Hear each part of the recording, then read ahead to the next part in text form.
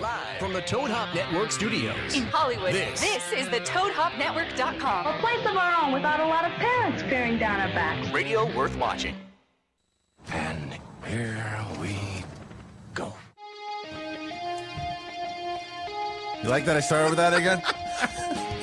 Hey, is this it? This is the new intro music? I don't know. I liked it last week. It worked out well. I think it's a different version than the YouTube channel. It's the Schmoes Know podcast. Christian Harloff. And I am Mark Allison. Apparently we're playing an 8-bit Nintendo game. I love it. To start off the show. It sounds good. It sounds great. It's getting me excited, much like Excitebike did back when I was a mere lad, an 8-year-old. Yeah, it does feel like that. All right, guys, it's the Schmoes Know podcast, and we have a really fun show tonight. It's going to be, we're going to talk about Pixar movies. That'll be a little later. We have a lot of movie news. And by the way, someone is returning that we didn't see last week to hear her Man of Steel. You missed the Man of Steel War. I know. And that is Tiffany Smith. What's up, Tiff? Hey, guys. I'm sorry I missed last week. I was bummed. I tried to call in. I was in New York. Madhouse last week. Yeah, I was. You were in some podunk town, right? I was in Manhattan having a boring time going on tours of Marvel and seeing top secret stuff.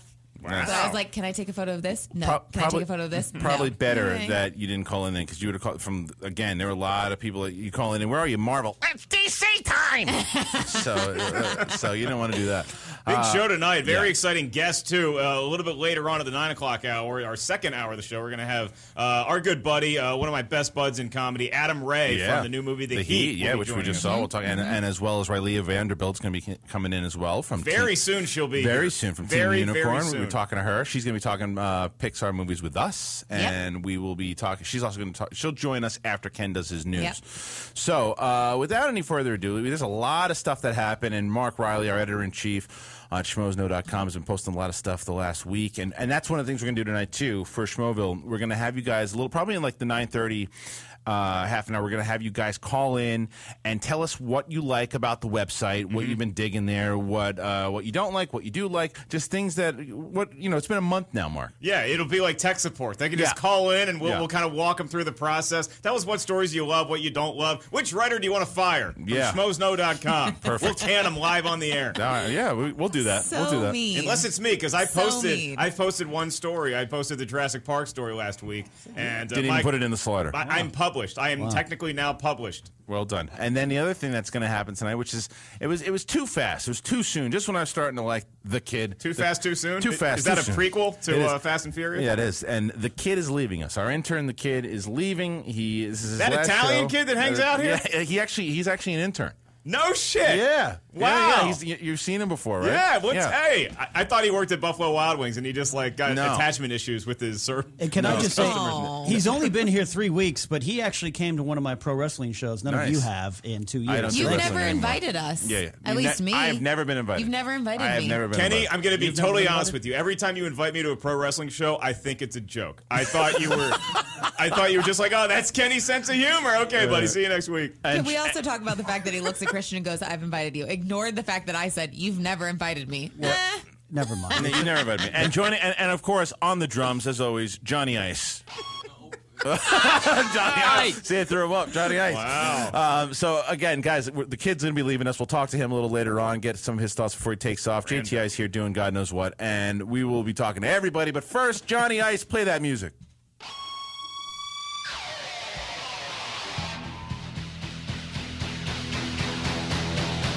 I'm Ken Napzok, and these are your Schmoes Know headlines brought to you by Magic Hat Brewing Company. There are great mysteries and questions in life, like is there a God, why are we here, and who buys Kesha albums? But above them all, the biggest question in the universe is, will there actually be a Justice League movie? And now, according to Superman, we have learned that no, there will not be a Justice League movie, at least not now. And one of the only instances in recorded history that an actor's opinion mattered, Man of Steel star Henry Cavill told ABC News that he believes the Justice League project is far from happening, specifically pointing out that most of the DC characters that comprise the Justice League have godlike powers that make the movie hard to place in the, quote, real-world universe, real-world setting we're telling our story in, end quote. It goes on to insinuate that Warner Brothers will copy the Marvel formula of developing the characters individually in their own films before maybe putting them in a big giant film. So everyone will have their own movies except for Aquaman, who will only have a podcast. Oh, stop. Speaking of gods, Will Smith will not be in the long-rumored, now-happening sequel to Independence Day. Director Roland Emmerich has claimed that Smith is now too expensive and too big of a star to be in the sequel, due in theaters July 2015. In a related story, Bill Pullman has lowered his asking price to 3 six-packs of Keystone and a gift card to Kmart. So there's going to be a Taken 3. Clearly, Roland Emmerich is not directing it because Liam Neeson is reportedly set to receive You're not excited for $20 million. $20 million to reprise his role as Mr. Taken. Editor's note, his character's name is actually Brian Mills. No director or screenwriter is attached, so perhaps he'll just wing it, which would still be better than Taken 2. Michael Bay's upcoming catastrophe Teenage Mutant Ninja Turtles has its Shredder. William Fichtner, who has a facial expression of a sexual misconduct suspect, signed on for the film about a month ago for an unknown part. He now has been confirmed as the Ninja Turtles' main foe. Fichtner joins the cast of Megan Fox as April O'Neil. Danny have been on more things than just Seinfeld, Woodburn as Splinter, and 4 guys waiting for their bartending shifts to end as the Turtles. And finally, because why not, a Knight Rider movie is in the works. The LA Times is reporting that the Weinstein Company has hired Arrested Development and Wild Hogs writer Brad Copeland to help develop a film version of the popular 80s TV show, most likely in the vein of that yuck fest that was 21 Jump Street. The Times also reports that the show's star, David Hasselhoff, is, quote, making noise about being involved in the film. And by making noise, I mean drunkenly making out with a double Western cheeseburger on the floor of a North Hollywood studio apartment directly behind Clown Liquor. The film has no release date or hope. I'm Ken Napzok, and those are your Schmoes Know headlines brought to you by Magic Hat Brewing Company. A lot of good stuff from the Ken man. Now, Ken... good yucks today, Ken. Good yucks. Not that I don't love looking at your face, but I'm going to kick you out of there. Absolutely. Because we're going to bring in our first guest, who is a lot better looking than you are. So let us please introduce our lovely guest. Joining us from Teen Unicorn, Rileah Vanderbilt is here. Yay. Let's put some cans on Rileah, and let's talk about some of the news here. Now, Ken, one of the other things that you didn't do was that I wanted to talk to you about. I can't believe you didn't mention the Jim Carrey story. No, is that a news story, or is that just the dude's state of mind right now? That's a big story. That's a big story. We'll get into that. Let's get into that in a second, because that's a big story we need to talk about. In Ken's defense, that's a hard story to make a funny one-liner I'm also about. a gun proponent, gun owner, so he can go do what he wants. That is going to be a really good comment. Fine, Kenny, I'll go to your pro wrestling show. Yeah. Just don't threaten me with your piece again. All right, violence face. We'll get you back in here. All right, can we talk to our guest, please, for a second? Hi, guys. Hello, how are you? I'm good. Thank you for joining us in Schmoeville. Thanks for having me. Of course. And we first met on Tiffany's podcast. Yes. I've been doing a lot of podcasts. You sure have. The Game of Thrones recap and review. I had both of you guys on. Yeah, looking forward to that coming back. Is that that's that show. Okay, we can talk about Game of Thrones all that. Are you already championing to get booked on the next season of Game of Thrones podcast? I'm actually kind of excited season's over just because I needed time to breathe. Yeah, it was really intense. That's how I feel about the show. Any other show I watch, I'm like, I want more. But then Game of Thrones, it's like, I need to digest all of this. And that's a perfect segue, because we need to digest Superman before we jump into Justice League. And that's exactly what... I'm pretty sure I shit out most of Superman last week. Stop it. Oh, F you guys. Wow. You just told a racist joke just then in a crowd. That was bad. Racist? You know when people go, too soon. Way to follow it. Thank you. All right, anyway, so listen, the Justice League movie, okay? This stupid thing that was said, though, by Henry Cavill. Cavill. The thing that he said... British Superman? Well, he said that the real-world situation... I mean, there's Zod and aliens and stuff going around. How is that a real-world situation? I don't think it was. Yeah. I think that's what he was maybe commenting on. I'm just excited that... They ruined a city, guys. Yeah, well, that's the whole... He had no lines in the movie, and now he gets to talk in real life, and I'm happy about that. Preach it, sister. But wait, that's the thing, though. In his quote, though, he said that he's not sure a Justice League movie can happen because the movie that he's doing, this Man of Steel, took place in, like, the real world situation. That was not... I mean, I feel like didn't he say in the near future?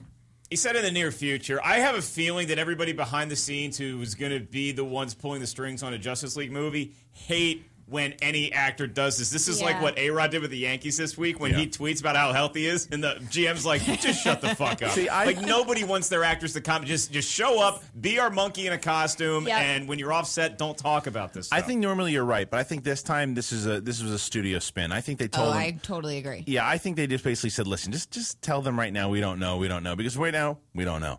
We'll figure it out. So he's the spokesperson right now, so they're going to have him saying everything.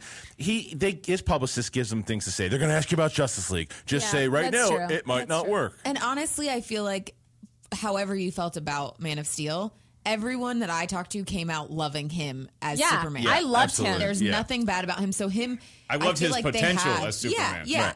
But I think that once he gets lines, the companies are like, okay, we can have him be kind of the mouthpiece of this, and people aren't going to be pissed off if he's like, it's not going to happen yet. You're like, okay. Yeah, look, and I think it's going to be a great universe. I think eventually there will be a Justice League movie. I think Aquaman's podcast is going to be successful. Yeah, I would listen to that. I would totally listen to that. It'd be hard to listen to. Yeah, it'd be a lot of like sound waves. Yeah. The problem I have is that we were waiting so long for for Superman, right? Yeah. Because Green Lantern didn't really work, and you're like, I want that springboard for the Justice League, and now they finally have it. Man of Steel, whether you loved it or not, it's getting mostly positive reviews, and it's doing really well at the box office. So this should be the time when everybody's high-fiving and being like, yeah, Justice League's coming out, and they're still like, No, because it's I don't think it's that easy, because again, there's so much work they need to do, because the question is, look, there's Marvels out there, they set up all the characters well. Now DC either has to make one decision, and that decision is either, okay, let's do the Justice League movie, introduce all the new characters, hope we cast well, hope we cast a great new Batman, hope we cast a Wonder Woman, and then give them their movies, or the opposite, and do what Marvel did and set up all the movies first and then release Justice League. Well, I think with DC, too, those are characters that are really hard to crack. I mean, because we've seen, like, a bad Green Lantern. They've tried to do Wonder Woman. You know, everything kind of falls apart because they're really tough characters to bring on screen, I think. And I agree with that, but I also think that it's a matter of the right executives making the right decisions and making, which never happens.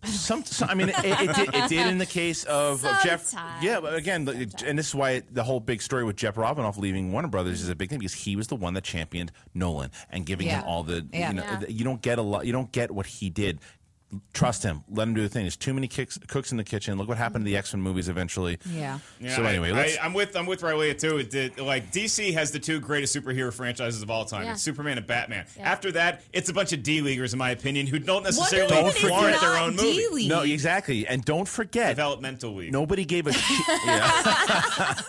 Let's put it. You're right. Yeah, don't pick on Wonder Woman, my friend. All right. Listen, nobody gave a shit except comic book fans about Iron Man before Iron Man came out. Nobody cared about Iron Man, and now Iron Man is one of the biggest superheroes in the world. This is my thing that I said. I liked Man of Steel. I didn't love it. I will 100% say that. But I'm on your page. I went in because I feel like, which is great about comic book films, I went in hoping for a Batman Begins, like something that changed the game. I understand. And so you go in with such high expectations after something like that and after Avengers, and it wasn't quite that for me. But I look at it and I say, okay, awesome. I have high expectations because we have had good films, and that's what we and say. That's a good thing. All right, we got to scoot on from this, otherwise it's going to turn into a Justice League podcast, which is good. But we got to move on. Again, now, Ellis, this is one I want to know where you stand, because I know you like Independence Day a lot more than I did the first one.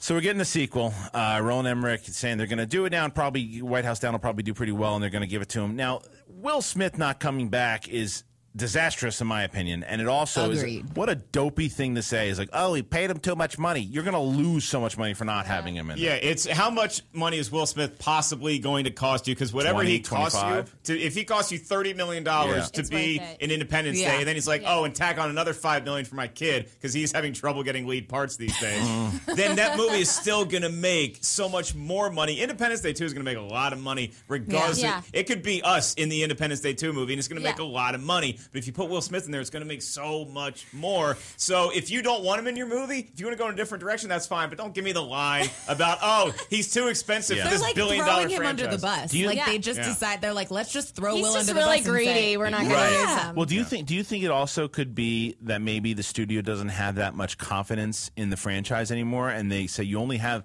this amount of money? and you have to hit this, and one of them, well, maybe we cut because Jeff Goldblum is doing God knows what. I think I saw him outside with a homeless guy, and he does a show every week or something. He does a show. Yeah, he does. He's actually Jeff Goldblum's great. I know, but and Harvey, so hot. That would be one of the dumbest studio decisions in history is if they decided that they don't need Will Smith or that the franchise. Look, the reason why Independence Day, the first one, worked so well is because Will Smith had that perfect combination of he was a leading man, he could be an action hero, he also had charisma. Nobody else in that movie pulled that off. Without Will Smith in there, it's a stupid movie where Randy Quaid and a president are flying airplanes against aliens, and Will Smith he grounded it enough to make it feel at least realistic enough to get through it. So again, that's 2015 that movie's coming out, and I'll tell you what, 2015 is there anything coming out that year? Holy shit, man! You have so much. Listen, besides Star Wars and Avengers 2 and Independence Day. Oh my God! And then Riley, I know there's a ton more that we posted today, but another one that they just announced today is coming out is the new Terminator film.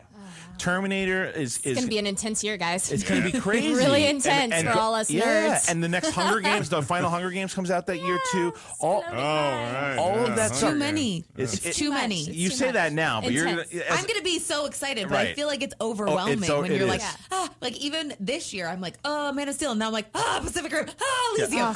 You know what? I'm curious. For Schmoeville listening right now, just tweet in at Schmoes Know what movie so far in 2015 that has been announced are you most excited for, whether it be Star Wars or Avengers 2 or Terminator 2 or any of these movies. Tweet out and let us know. And I think even the third Spider-Man is coming out also that year. It's crazy. Get your movie pass now. Yeah, seriously. So all right, the Terminator movie, this was announced today, and this is what kind of baffled me about it. Paramount is doing the movie this time around, and they said that they were going to do they were going to announce this movie that Kenny threw me off with his postcard. I apologize. Passing you love letters? He's just throwing people under the bus. I'm going to read Kenny's note right now. It says, "Hey Christian, did you like the news? Check box. Yes, no, maybe." That's exactly what it said. But no, so meet you behind the bleachers. Paramount has said that they're going to release this, and they said it's a reboot now, and they're going to do a new trilogy. A reboot of the original? That's what it just says. They're rebooting Terminator. So, Rileah, what do you think that means? Do you think they're going to just recast Kyle Reese? What are they going to do? I don't know. I mean, I don't know, man. That movie's so perfect the way it is. Yeah, I don't think it's very perfect, but But I mean, 2015. I mean, we've come so far since the first movie's come out. I bet they kind of stick with their original. Hopefully. Yeah. Well, you may have to push Judgment Day back a little bit. It's like if they made another Back to the Future, they got 2015. I know, we kind of right? missed the board. Right. I know. God, I love those movies where you're like, oh, the time clock. Wait, this is supposed to be happening now. Where's my hoverboard? It's like old Sequest episodes when it's like 2013 and they're all underwater. And they're like, the most fun one is the time cop vision of 2004. That ain't the 2004 I lived in. No. I didn't have cars that you could tell them where to go. I was still waiting to see if Ross and Rachel got together. Oh my God! But one of the things with Terminator that that I wasn't clear on. Again, I don't think they're going to reboot the whole franchise. What I think what they meant by reboot is it's just like they're just revamping the whole thing, and they're going to take, because there was a rumor that came out a couple of weeks ago that The Rock was going to play the evil Terminator this time, and Arnold will play a human in like the 40s and 50s. What's your problem, Tiff? No, I'm excited. Anytime I hear anything about The Rock, you know how she loves The Rock, you guys. Did you not know this? She loves Look at her. There's a glow happening on her face right now. Do you think The Rock can play evil? Honestly, I think he can do anything. I think he could. Honestly, can you smell what The Rock is cooking? He can do anything. Yeah, I feel like it would be weird seeing him like as a robot, though. He kind of was a robot until he got some acting lessons. So as long as he's like an evil robot, I'm serious. Instead of a good robot, like if you're playing a cyborg, you don't need to be Daniel Day-Lewis to pull off being a cyborg. Right. That's true. You know? I actually think, and I'm not just doing this to appease the girls, I think Jason Momoa would be a great choice. Oh, yeah, God, I think he would I too. agree with you. Yeah. And we were just talking about him about that again, that axe fight with Bullet in the head. Like he was the best part of that. He was the best part of that movie. He clearly has a gym membership. Here's what I think you need to do with the Terminator franchise is do what they wanted to try to do with Superman Returns. Yeah. Is that okay? Let's say, hey, what was the last great movie in the Terminator franchise? Terminator 2. Yeah. So let's just go back to that, and then we'll make a movie. We'll make another Terminator 3. Yeah. And just kind of forget about those other ones. Because I don't understand. They're saying they're going to make Arnold Schwarzenegger a human now. Yeah. Like what? That he's the prototype for the maybe Terminator, maybe like, that's kind what of we're like thinking. Cylon style. Like, It's so exciting. Riley Who stood knows? up. Who knows? Yeah, The I mean, rumor's crazy. I don't know if you guys have heard the full rumor. no, come on. So the original rumor was like 40s, 50s, and they send back The Rock, the Terminator, to kill Sarah Connor's parents, and a nice neighbor picks up a shovel and starts to beat the hell out of the Rock, Schwarzenegger? who is Arnold Schwarzenegger, Yeah. and Skynet goes, oh hey, let's make him the prototype.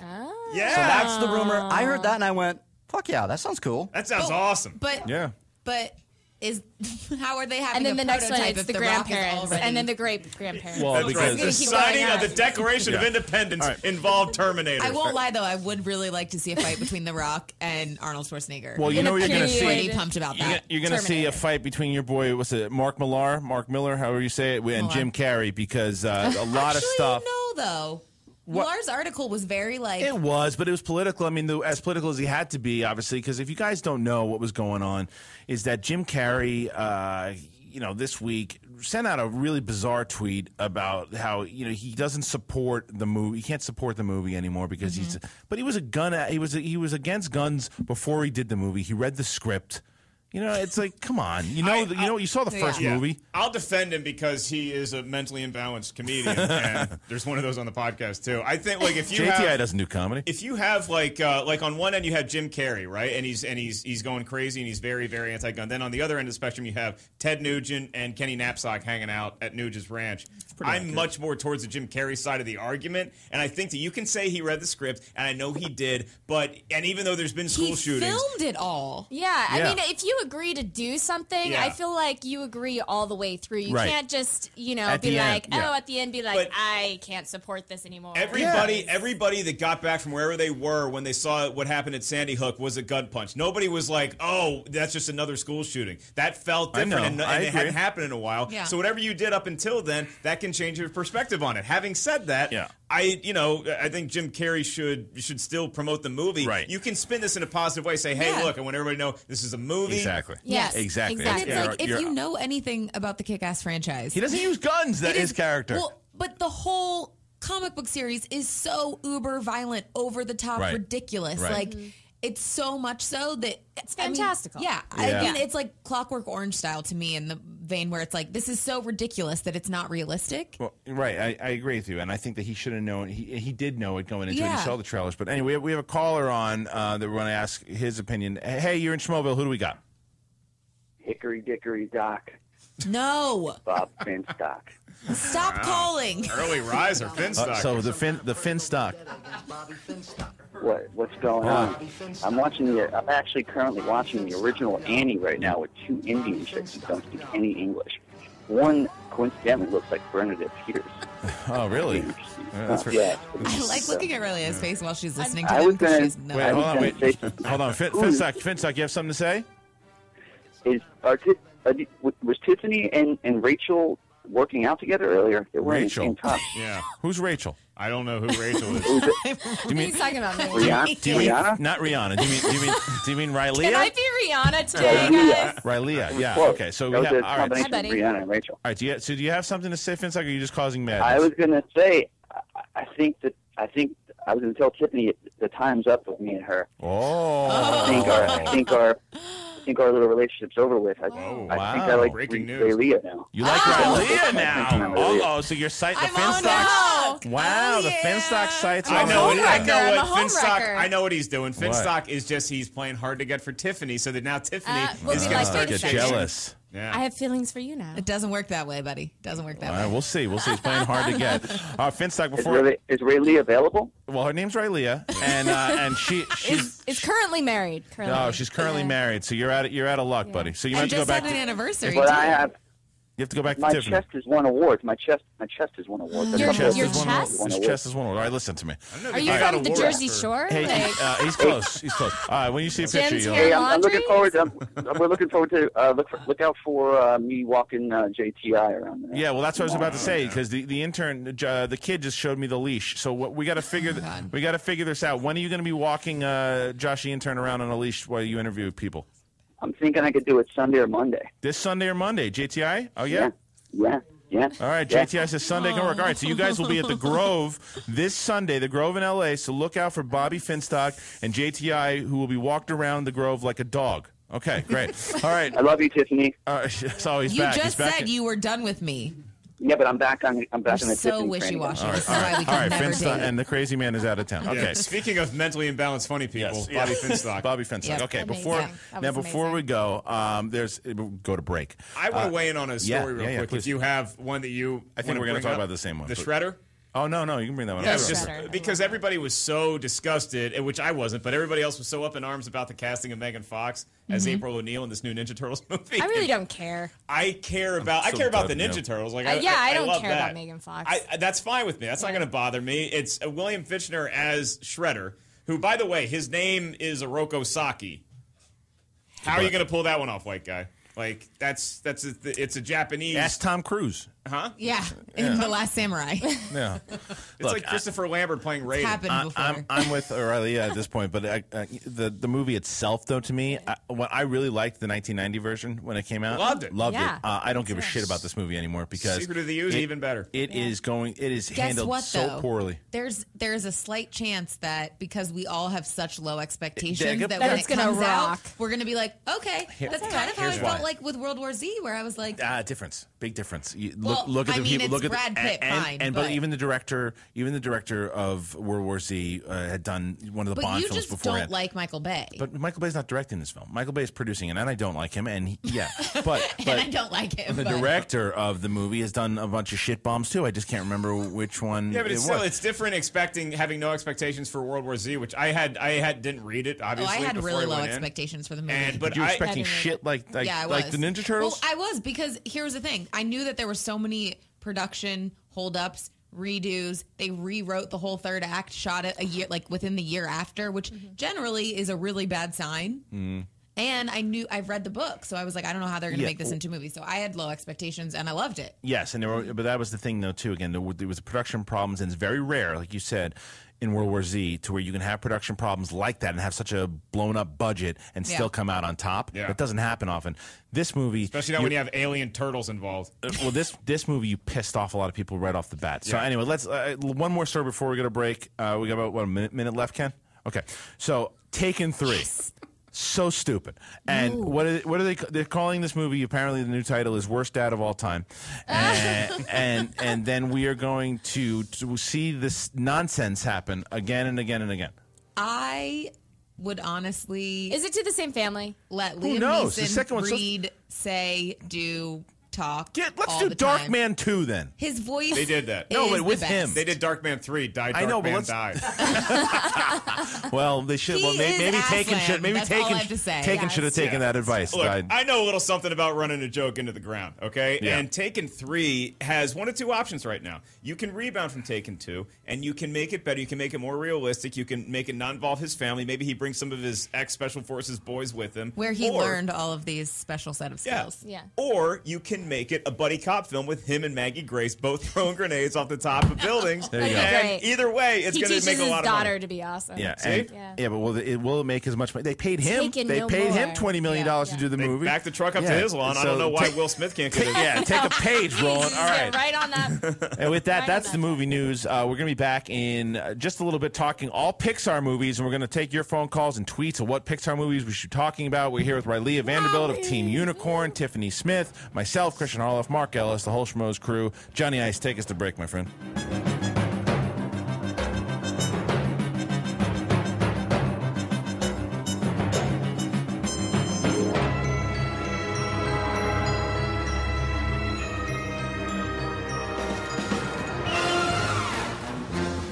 Now this is the Pixar music, and we're about to get into the Pixar conversation. But during the break, our great engineer Johnny Ice, he was asking me why I had such a beef with Michael. No, that's not. I ask it the way you asked it, Johnny.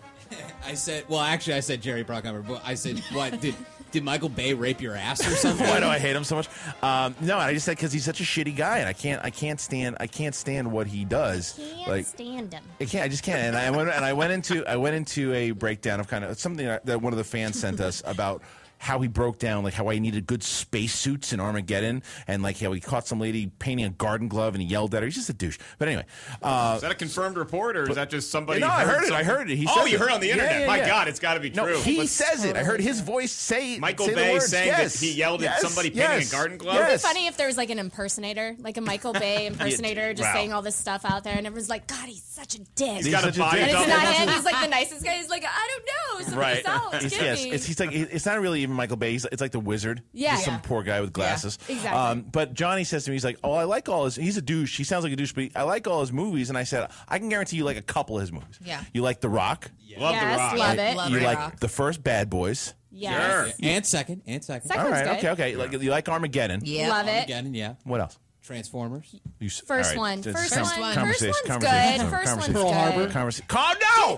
What did you just say? Did you say Congo? No, Pearl Harbor. Oh, Pearl Harbor. Oh, wow. Johnny Ice has been replaced as the engineer for tonight's show by his dog MacGyver. Pearl Harbor? Like, Oh, my It was God. fun.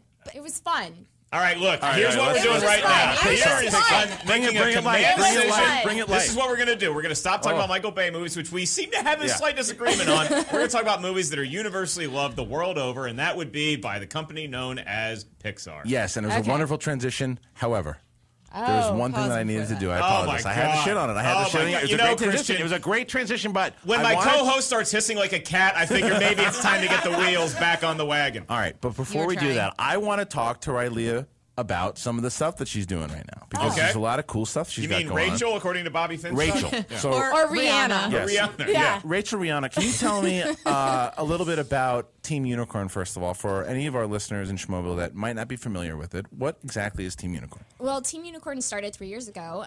It's basically a right now it's an online production company. We do online videos. It's me, 3 other girls who were friends at first, just into really nerdy, geeky stuff, and I like it. yeah, and which is how we became friends. and which is yes, we just started. We started making videos. We were all actresses, and we started with a parody song to Katy Perry's California Girls called "Geek and Gamer Girls" because why wouldn't you? Right. And it kind of blew up, and it turned pretty big, and we were like, oh, maybe we should There's something to it. keep doing it. Yeah. And so that's what we've been doing for the past 3 years. And luckily, this last year, we got a development deal with Adult Swim. Oh, nice. And we got picked up to pilot. So Oh, we're wow. in Congratulations. pre-production That's on exciting. a That's really pilot. cool. You know, you hear like a band and you want to know, okay, who came up with the name of the band? Who came up with the name Team Unicorn? Who's the biggest unicorn fan? Well, the term unicorn for us, it's geek girl, like unicorns, geek girls were not supposed to exist, but they do. Yeah. We're out there. Yeah. I hate when guys are like, "You're a girl, you don't play games, you can't be into Star Wars." Well, guess what, guys?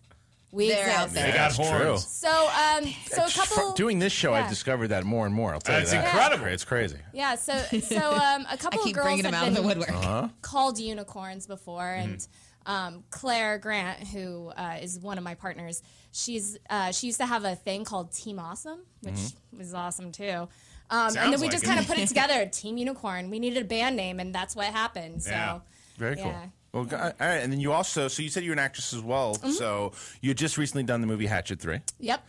And so, again, can you, if the audience is not familiar with it, can you tell us a little bit about Hatchet? Well, the Hatchet franchise. okay. Yeah. The Hatchet franchise. It's early in the morning. It was created by Adam Green, and it's basically a slasher franchise. But like super over the top, right? Yeah, it's pretty gory, but fantastical. Yeah. So it's not like torture porn or Kick-ass, anything but like horror. that. You would imagine it'd be pretty Buckets You of can gory. handle blood. it? No. Oh, you can't handle She it. was like, "Do you want to come?" And I was like, "I actually did have something that night," but I was like, "Oh, I have something that What night." did we just see with you? World War Z? I still have scars on my arms from watching I that heard movie. there's with like you. not even blood in that. Wait, movie. No, it's not bad it's at all. suspense stuff, and I grasped And Riley Christian and too. Riley's hands like it was my job. Yeah, it that's was. what happened. So there's a guy running around killing people with a hatchet?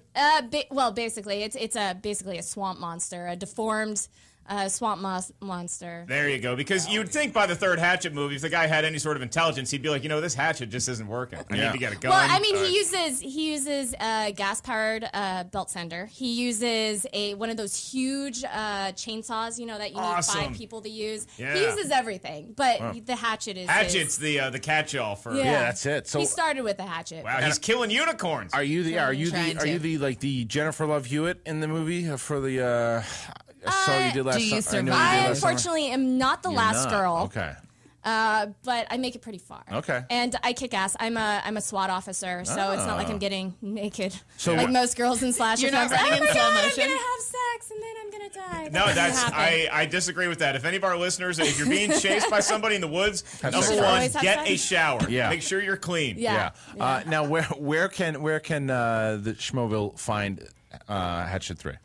You can actually get a video on demand right now, which is the easiest thing. It only played in a couple cities, so that's the way to go. It's playing in the city of Mark's apartment later on tonight. As well, yeah. Pulling an all-nighter. I have a funny feeling that Hatchet 3 might be better than Little Fucker. Oh, come on. No? I wouldn't know. Pretty good. It's like the Rambo of slasher movies. Yeah. Little Fucker was a horror film that Mr. Ellis was in. Yeah. So I can't wait to see it. By the way, you can find Little Fucker trailer on YouTube. So. Look, I survived Little Fucker. Spoiler alert. Look, you're really funny in that. It was Fat Ellis, but you're still there. All right. You're funny in that. No, I didn't like your tone. What? I want to talk about something happy now. All right, let's talk about Pixar. It's time to go to Pixar. It's time to go to Pixar. We are here with Rileah Vanderbilt, Tiffany Smith, Mark Ellis, myself, Christian Arnoff. Let's talk about Pixar. Just say hi. Hey, Schmoeville, why don't you tweet us in? What movie should we talk about? We have a lot of suggestions already. Yeah, what's your favorite and your least favorite Pixar movie of all time? How much do you love Toy Story? How much do you hate WALL-E? Right, let us know. Let's start with Toy Story. How do you not start with Toy Story? Because that's the one that not only changed the game because Pixar started. Right. That's when they entered the game, if you will. But it just transitioned from those, the old school Disney cartoons and stuff. This is a different kind of animation. That's the first time you remember it, when you saw Toy Story. So how does everybody love Toy Story, and do you still think it holds up? How does everybody love Toy Story? Yeah. On a scale of hugs to rainbows, how much do you love Toy Story? Does it make your butt tingle? If Johnny Ice loved Pearl Harbor, you must love Toy Story. Let's talk about Toy Story. How much does everybody love it? It's great. It just got a lot of heart. And it's so nostalgic because I think we all can relate to having those toys and being that close. I remember one time telling my mother I was going to run away, and the only thing I packed was my stuffed animals. Yeah. So, I feel like it just takes you back to that time. It does, and it's funny because I have a 1.5-year-old, and oh, really? Congratulations. I would be lying if I don't look around and be like, I wonder what they're saying when I'm not here. Yeah. Looking at the stuffed animals and being you got to stop getting stoned when you're babysitting your daughter. That's true. Should I? Yeah. All right. Wait. After seeing Toy Story, that's what you think now? What the toys are saying? I haven't seen Toy Story in a while. I still do it. To be honest, that's the most impressive thing about the film series to me is that you take the premise is it's a bunch of toys that come to life. That's a horror movie. That's a horror. That's a child's play. Chucky. And they made it into the most adorable thing. That's what I love about kids' movies is when they take something that could potentially be scary or feel kind of threatening, and they make it fun for kids, or adults that have trouble sleeping in the dark. But what it also did, though, especially Pixar, shows you what the development of the greatness, because the way that they put the voices together and the animation, but the music too, Randy Newman, coming in there, and it just everything worked. So it was that wow factor. Yeah. It was the beginning of that wow, and the follow up to the next one was great as well. I forget. Toy Story 2 was the name of that. No. It wasn't the next one. I believe. What was it? Bug's Life. It was a Bug's Life was the second one. Yeah, which was another. I feel like it came at a time where, for me, I grew up and would always go see every Disney movie that ever came out, like the Aladdin, Pocahontas, that kind of stuff. Mulan, I missed. I saw Mulan. I took Mulan off. That's not nice. I went to see all the ones with the quote-unquote ethnic princesses. Hey, don't... Because I needed to have a princess. Throw me under the bus. Yeah. I wasn't like, Mulan, where's she from? Oh, no, forget it. I walked in but he was watching Princess and the Frog the other day. So don't tell me.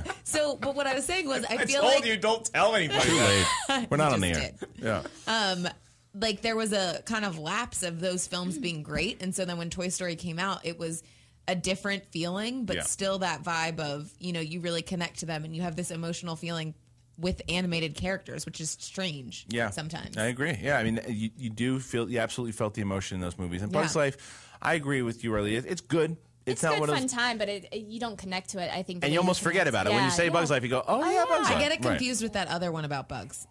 Ants. Yeah. Ants. Didn't they come out like at the same time? But let's take a call from Schmoville talking about Pixar movies. Hey, you're in Schmoville. Who do we got? Hey, it's Jason Silvera. Hey, Jason. What's up, man? So we're talking Pixar movies here. You got a favorite that you want us to talk about? We talked about Toy Story and Bugs Life. What do you got? Ratatouille. Ratatouille. I loved Ratatouille. It's not a Pixar film, is it? It's not. It's not. It's not a Pixar. It's DreamWorks. It's the Pixar style, though. Yeah. Oh, okay, sorry. That's okay. Yeah, it's Pixar. See, Yeah. that's what you're right. It is Pixar. No, It you know is. I because really didn't think it was. You're right. No, he's right. It is Pixar because I'm just testing Schmoville. But no, but I don't blame you. rescue. I don't blame you for doing that because when he first said it, I'm like, wait a minute. Oh yeah, it is. And I was about to say that's one of those ones you don't even remember being a Pixar film but yeah, it is a Pixar film. It's fantastic. It's so weird. I was having a conversation about this movie today. Really? Yeah, it's so odd. Yeah. Well, I've only ever seen it once, and I was like, that's good. I own it, but I haven't seen it again. And my husband and I have a friend who's just like, it is the best movie. It's the best Pixar movie. Catherine Reitman, our old co-host, maybe loves we gotta it. watch it again. Like, maybe we missed something. Yeah, well, and Jason, what's your favorite part about Ratatouille? What do you like about it? Something about that movie just seems so special about it. I don't know, like with the relationship with the human. I don't know his name. The cook. Yeah. I'm trying to remember his name. Well, but I like. There's You know what I something like about it? Also, that movie. It's normally in every movie the rat is either like the villain or the rat's like the rat is always evil. And in this one, they don't. You Except get for the Teenage Mutant Ninja Turtles. Right, that's true. You get the lighter side of him. Though. It's the ultimate underdog story. It's the rat who, because rats, generally when you see rats in a kitchen, it's not a good thing. Yeah. And this rat really wants to be a chef. I mean, and before that, it was always if you wanted a cute thing, you put mouse in. Maybe it's because he has a dream. We can all relate, right, guys? Yeah, that's the truth. Thank you, Jason. Well, and it's like the nerdy guy winning in the end. You know, where it's like the guy who actually is cooking is like so awkward and gangly and weird, and then he's like, I'm going to partner up with this other weird, gross thing. It's a two misfits. And I'll be honest with you. I would be lying if I didn't want to try that rat's cooking. I mean, they looked like he knew what he was His doing. ratatouille is probably delicious. It's probably good. Between Ratatouille and Chuck E. I'm Cheese, just them laughing rats are because making when some... I looked at his eyes, he was so serious. I'm dead serious. Christian is so serious right now. I love food, and that rat looked like... I don't give a cartoon. You throw me in there like Last Action Hero, I'll eat all that shit up. I don't care. Hey, the kid, come here for a second. I want to ask the kid what... Disney's like right now making a new restaurant. Sure. So, hey, the kid. Filled with rats. So out of all the... If they catch rats in the kitchen, it's like, oh, no, it's part of the gag. It's not... we still get an egg, right? So you just tweeted out about Brad Bird. Why is Brad Bird such a great Pixar director? If we look at The Incredibles and Ratatouille or some of the aside from Toy Story, people love those two, and you think about why are they so good? And Brad Bird is the director, and he went on to do Mission Impossible 4. Yep. Live action. So, and everybody, and I don't know if we're jumping into this already, but talking about sequels and, how a lot of people are realizing that right now Pixar is favoring money, business, rather than quality. All the Pixar films were traditional because they were original. Mm-hmm. You do one, it's original, and then you move on to a new story. And now after Cars 2, it was, just like one sequel after the other, and they're like, yeah, whatever, it makes money. But, and the one sequel that people are begging about is The Incredibles 2. Everybody wants it. And the end of the first one, I think it's one of the only Pixar ones that is set up for a sequel. Mm. And Brad Bird, this shows how a director can favor, creativity and value of a film. Says they asked me to do it, and I said no, I would not want to do it because I don't have a good story, a story that's good enough yet. And that's why he's one. Thank you, the kid. Yeah, that was a great point. Thank you, the kid. That's the best example of illegal immigration right there. The kid. He's taking sentences that I want in America, and he's exporting them. The kid has never hit the mic and not made a good point. So we're going to miss him because he's our only intern that can speak English. So we are. And doesn't wear a leash. Yeah, it shows doesn't wear a leash. Again, don't worry, JT. You're going to get you to talk about your favorite Pixar film in a second, too. Yeah. So Pixar was like, but you look at Pixar's run, and they had an amazing run, and we compare it to Tiger Woods' run before the scandal. It's like that guy, just every time Pixar had a movie come out, and I think they're 14 for 14 with #1 opening weekends, but it hasn't been universally loved recently. Brave was really the one for me when I'm like, what are you guys... How do you fuck that story up? It was so good for 20 minutes, and now it's a movie about her mom getting turned into a bear? See, that was, What? Well, Cars 2 was for me, I hated it. Why does everybody hate Cars 2? I hated it. It's because they I didn't even like Cars, but sorry, go ahead. No, I was going to say, it's a inanimate object. They're inanimate objects. It's hard for me to like feel for cars. But they could do it. I love love cars. But the thing is that they could do it with toys. Yes, I didn't mind. That's why. I didn't mind the inanimate object part. What I hated was how they switched, because that tow truck, he's a secondary character. He's not the lead. And you made me watch a full movie of that dildo face, and I'm like, I'm watching it. You can't say that about a children's movie, Christian. No children are listening to the show, and so I'm watching it, and I'm like, I'm just so. Like, ugh. I just think I think Larry the Cable Guy is a great voiceover for the tow truck, and I think that was the perfect vehicle for him. You can say whatever you want about a stand-up. It's not his literally real accent. A vehicle for him. But see, unicorn. I like. Yeah, but I think everybody hates. I think everybody has a predisposition to hate towards Larry the Cable Guy. Yeah. And if you just put that to the side, you can just enjoy the movie. But that wasn't it for me. Like, I don't mind because he's in the first one. And I didn't mind the first one that much because he's in the back. He's the guy that comes in, he hits his joke, he's out. I'd rather hear him talk than Owen Wilson with a stupid It's interesting to me because I'm like, that film had such an impact that Disney was like, we're going to make a whole section of the park for cars. Well, that sounds like a pretty fun amusement park. It didn't impact me that much to be like, okay, this is what we're going to do. I think boys needed a good Pixar movie. I mean, there's Toy Story and stuff, but I feel like, Disney and it's all kind of geared more towards girls. Geared? Oh, look at you. Right back at you. Now, we'll get into Brave because I'd like to go negative, positive, then negative again. But because I want to go back. How do you not, because I don't want to step over Finding Nemo. Oh, I mean, amazing. Finding Nemo, again, talking about their movie, Which they're going to do a sequel. One. Well, they're doing Finding Dory, which is 2015, by the way. Holy moly. So, but Finding Nemo, and again, now my daughter is starting to, Mimo, she loves Nemo. Everyone kids love it. It's with an N, Vivian. Get it straight. Right. Unbelievable. 1.5-year-old. Yeah, get a job. Well, I'm trying to teach her, but she don't know shit. But it's because of the things that you call characters in kids' movies. Yeah, I can't even say Why do I feel Leanne's going to do a poster on that one? No, she better not. Anyway, so getting into Finding Nemo, this movie, it re-released. We got to see it again. It is probably close to perfect. I mean, it's so good, and it has everything. The beginning, it has that Bambi moment. Yep. It was my first time seeing Finding Nemo when they re-released it last year, and we reviewed it. And I'd heard of Finding Nemo, I heard kids love it, and I'll like it. It's Pixar, classic Pixar. I wasn't prepared for that opening, man. That opening, I get you. God, yeah. Woo. Well, and that's the thing with the Disney films when they work and the Pixar films when they work, that there's such an emotional connection and a family connection. I was about to say Up. I was crying in the first 5 minutes, bawling my eyes out. In 5 minutes of that film, I was like, oh my God, this is just... Oh, geez. And it's because they put so much into the relationships. Yes, and it's the emotion, again, and they brought in for Up that Michael Giacchino score is unbelievable. I know that everyone really likes Up, and I'm probably going to get so much crap for this. I love the beginning, and I wish it was just a short. I wish it was just that. I don't think you're the only person. I feel like You're not alone there, no. the rest of it... Yeah. No, okay. I mean, I actually... You need the rest of it. You just... Oh, you know what? I went to the pictures today, and I saw an old couple disintegrate right in front of my eyes, and then I left and went about my day. Like the Paperman. Was it called Paperman? The short... Yeah. That to me was what the beginning of Up is. I want to see balloons, okay? I want to see colors. I want to see happiness. I want to see sunshine. If you're going to emotionally pull me in like that, you better have some sort of happy ending. And luckily, Up did. And I'm still trying to figure out how to lift my apartment complex up with helium. Well, all right, let's again, because I forgot that I want to see Ellis go off on a rant, but I'm not going to bring up the movie that'll get him into the rant yet. Gosh. I want to talk about Monsters Inc.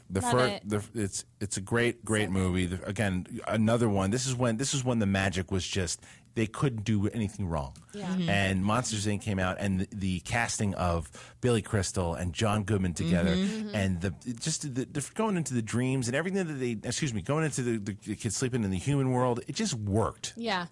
So I mean, I don't know how you guys feel about this, but it's. I mean, that movie ranked. has a lot of heart. The relationship between the little girl and not Sully. Yeah. Was it Sully? Mike? Mike. Sully, yeah. Oh, Sully's the tall one. Sully's Okay, yeah, I was right. Yeah. With her and Sully, I think is so great, and it's almost Boo. like little Boo. It's almost like she is their pet, and they're just trying to get her through to get back to her. And she teaches them how to. I love that. I loved it. Yeah, it's so good. Seeing a lot of people have thoughts on Joseph Hemmings at JPH29. He says Monsters Inc. crushes Toy Story. A lot of people hold Monsters Inc. really, they love it. I like that story. I like that the dream. It's like Mike Wazowski. Because monsters. Like, why are we going to root for monsters? Oh, well, they're dream. They scare kids, and the screams actually power the world. That was pretty cool. Yeah. I took a date to see Monsters Inc. And a date to see The Incredibles. The reason why I took them is different women, obviously, is because they had the Star Wars prequels trailers before each one. You had episode 2 for Monsters Inc. Trying to sneak Unfortunately, neither one of these women was a unicorn. Oh. Did not like Star Wars. She had a horn, all right, not a unicorn. All right, it was a rhino. Well, I'm going to let you vent then. I'm going to say the positives about what I actually liked this movie, but I know you're not a huge fan of the movie I'm about to bring up, and that's WALL-E. I really enjoy WALL-E. I thought that WALL-E was one of the. Again, I felt like I was watching Johnny Five again. I hadn't seen him in so long, and he's cleaning up all the trash. And then he goes, and it made an impact on me because it's like, yes, people don't take care of themselves, and listen to this robot and don't be a slob. Yeah, it's a robot that he's all alone. He watches a lot of show tunes. He's against Prop 8. And then he gets cock teased by this iPod that comes down and it just floats around. Never reciprocates anything. He's like, hey, finally I get a play for it. And then she just fucking. She works that poor son of a bitch all the way till he leaves his nice comfortable life, and he goes up. They end up together. What he had to go through, it's not worth it, and it's boring as shit. The movie is boring as piss. The first 30 minutes, it's like you're going on a ride along with a garbage man. It's like I'm out. It's a little bit like Castaway, I guess. Yeah. Where he has nobody to talk to. Yeah. But Castaway. But sometimes that really works, like Moon. That really works. Yeah. One guy. And I agree. At Koopa Troopa, great name, says WALL-E was so good that it didn't even need good dialogue. I agree. Like it did. It was. It has less lines than Superman had in Man of Steel. There's nothing going on here, man. And by the time they get to where humanity is, and that was kind of cool how that we all become such fat slobs that we just move around in these little things. That was kind of neat. But by the time that happens, I'm already bored. All right, I was a big fan of WALL-E, and everybody loved it. That was the first time. I've gotten a lot of internet hate over the years. Yeah, you have. And that was the first time that I realized, wow, they can turn on these internet kids. No, they can turn on you. Yeah, it's not 100% love. Let's get the J to the T to the I over here. Let's find out your thoughts. What do you got? First of all, I think Pixar actually does sequels great. They were the first ones in my eyes to do a great animated sequel. Toy Story 1, 2, and 3 is one of the best trilogies. Yeah. So, and I was not a big fan of Cars. So when Cars 2 came out, I didn't even see it. Yeah. But treat yourself. Smart. I hear Monster University isn't that great. It's okay. It's okay. I haven't seen it yet. But I will say my favorite film is probably The Incredibles. And unless Brad Bird doesn't come back, then I don't want to see it. Yeah. But if he does do it, and he does it with Pixar, he's not? Okay, well, still, Incredibles and me, Toy Story are like tie to tie. There's two people race right there. All right. So there you go. So I mean, all again, right, call us here at Toad Hop. Which intern had a better session at the mic? Oh, the Italian kid. Come on. All right, let's get one more call. One more call from Schmoville. Hey, we're talking about Pixar movies. You're in Schmoville. Who do we got? Intern. This is Jason from Virginia. Hey, Jason, what's up, man? What do you got? You pretty much mentioned it already, but I've got to say Toy Story 3. Toy Story 3, yeah. And, we didn't go really into depth on Toy Story 3, and that's one of those movies. It's hard to get into a third movie and make people go, wow. People were crying during Toy Story 3. Well, again, there's the whole nostalgia value. And then, growing up, we all went through that where, you're putting your stuff away from your home, your high school home or your childhood home. And and you're going off to college or you're growing up, and it's like, what do you keep? What do you get rid of? You know, what goes into your mom's attic? Right. And so I think we all can relate to that. I agree, and I liked the ruse of the pink bear because that pink bear was a nasty son of a bitch. Yeah. I loved it. That movie, Toy Story 3, single-handedly turned me into a hoarder because after I saw that, I wouldn't let my mom throw anything away. From my childhood. That's my. Did you ever see the cartoon? Like it was a Disney one a long time ago about the bug, like old car. The It's Jungle not Book. Herbie. Which no, one? This guy has the old car. It's a bug, and then it Christine? gets really Christine? junked. No, it's a card like a short cartoon, and then the guy gets rid of it, and then this young kid comes in and picks it up. I remember. And I remember watching that as a little kid and feeling really emotional about it. And so watching Toy Story brought up all that stuff, and I was like, don't do it. Yeah, Don't try it over an animated movie. And at the end, when he decides to give his toys away to to that little girl. Well, Yeah. Jason, what was your favorite part of Toy Story 3, and why did you respond to it? It was the end because I identify with that moment so much. Having to give up your toys that you loved playing with so much. Yeah. That hit because I remembered that so well. Yeah, I totally agree, man. Jason, thank you for the call because that's exactly why you get attached to why when Pixar does it right, they tie into the emotion stuff too. And I can't remember what movie it was. It was right before where the Paperman that short that just won the Oscar too. Yeah. That was right before one of their recent. I think when was it? When did that was that? I forget what movie it was that it came out, but anyway, that's the type of emotion that they need to tap into. Disney and Pixar, they need to hit those moments because I think they've lost it on Brave. I think if Brave was marketed differently, I think if Brave with a trailer would have let you know it was going to be that mother-daughter story and didn't make it seem like, oh, this is about a warrior girl who's got to show the men that she can do it. That's what they marketed it as, and it wasn't that. Yeah. It was. I thought it was going to be like Mulan style. Yeah, I thought it was, but she didn't have to dress up as a boy. Right. Never seen it. But I think that even with that Brave, like I just felt like that was like the Mandarin reveal to me. Is that all the life got sucked out of the movie once you realize this is what we're in for? Because I was having a great time. She was going to prove her worth, and then but even if I knew that going in, like none of the jokes hit after that. They got rid of those three redheaded kids that were really funny. Yeah, they were really funny. They just took a break. And never came back. But again, because we both got duped. We were expecting we went into that movie going, oh, I'm telling you, you would have been I think different. But guys, also I feel like I have a weird thing that I expected a love story. I don't know if it's because that's what I grew up you with. probably saw it as a princess movie. You expected it to be like a Pixar princess like even in Mulan, where it's like at the end there's a guy who's like, yes, you're awesome the way you are. Yeah, the girl in Brave hadn't met the right woman yet. That's the reason. We covered a lot of Pixar movies. I'm glad we did. Schmoville was great. Rileah, thank you for joining us for the Pixar. You're going to stick around for a little bit? Yeah, sure, okay, great. So right. just a little bit, we're going to have Adam Ray from the new movie coming out this weekend, The Heat, and then Rileah will come back at around the. Where can we move? We'll figure it out. My lab's kick out Josh. We'll kick out Josh. Adam Ray will be here in a second. Tiffany Smith, Rileah Vanderbilt, Christian Harloff, Mark Ellis, Schmoes Know podcast. We'll be back in like 2 minutes or so.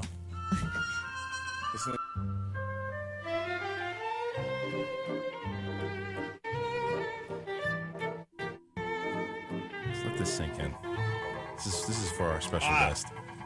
Yeah, I know what this is from. All right, don't say anything. Universal Soldier. No, stop it. This is for our new guest. You better know it if it's special for him. I like that.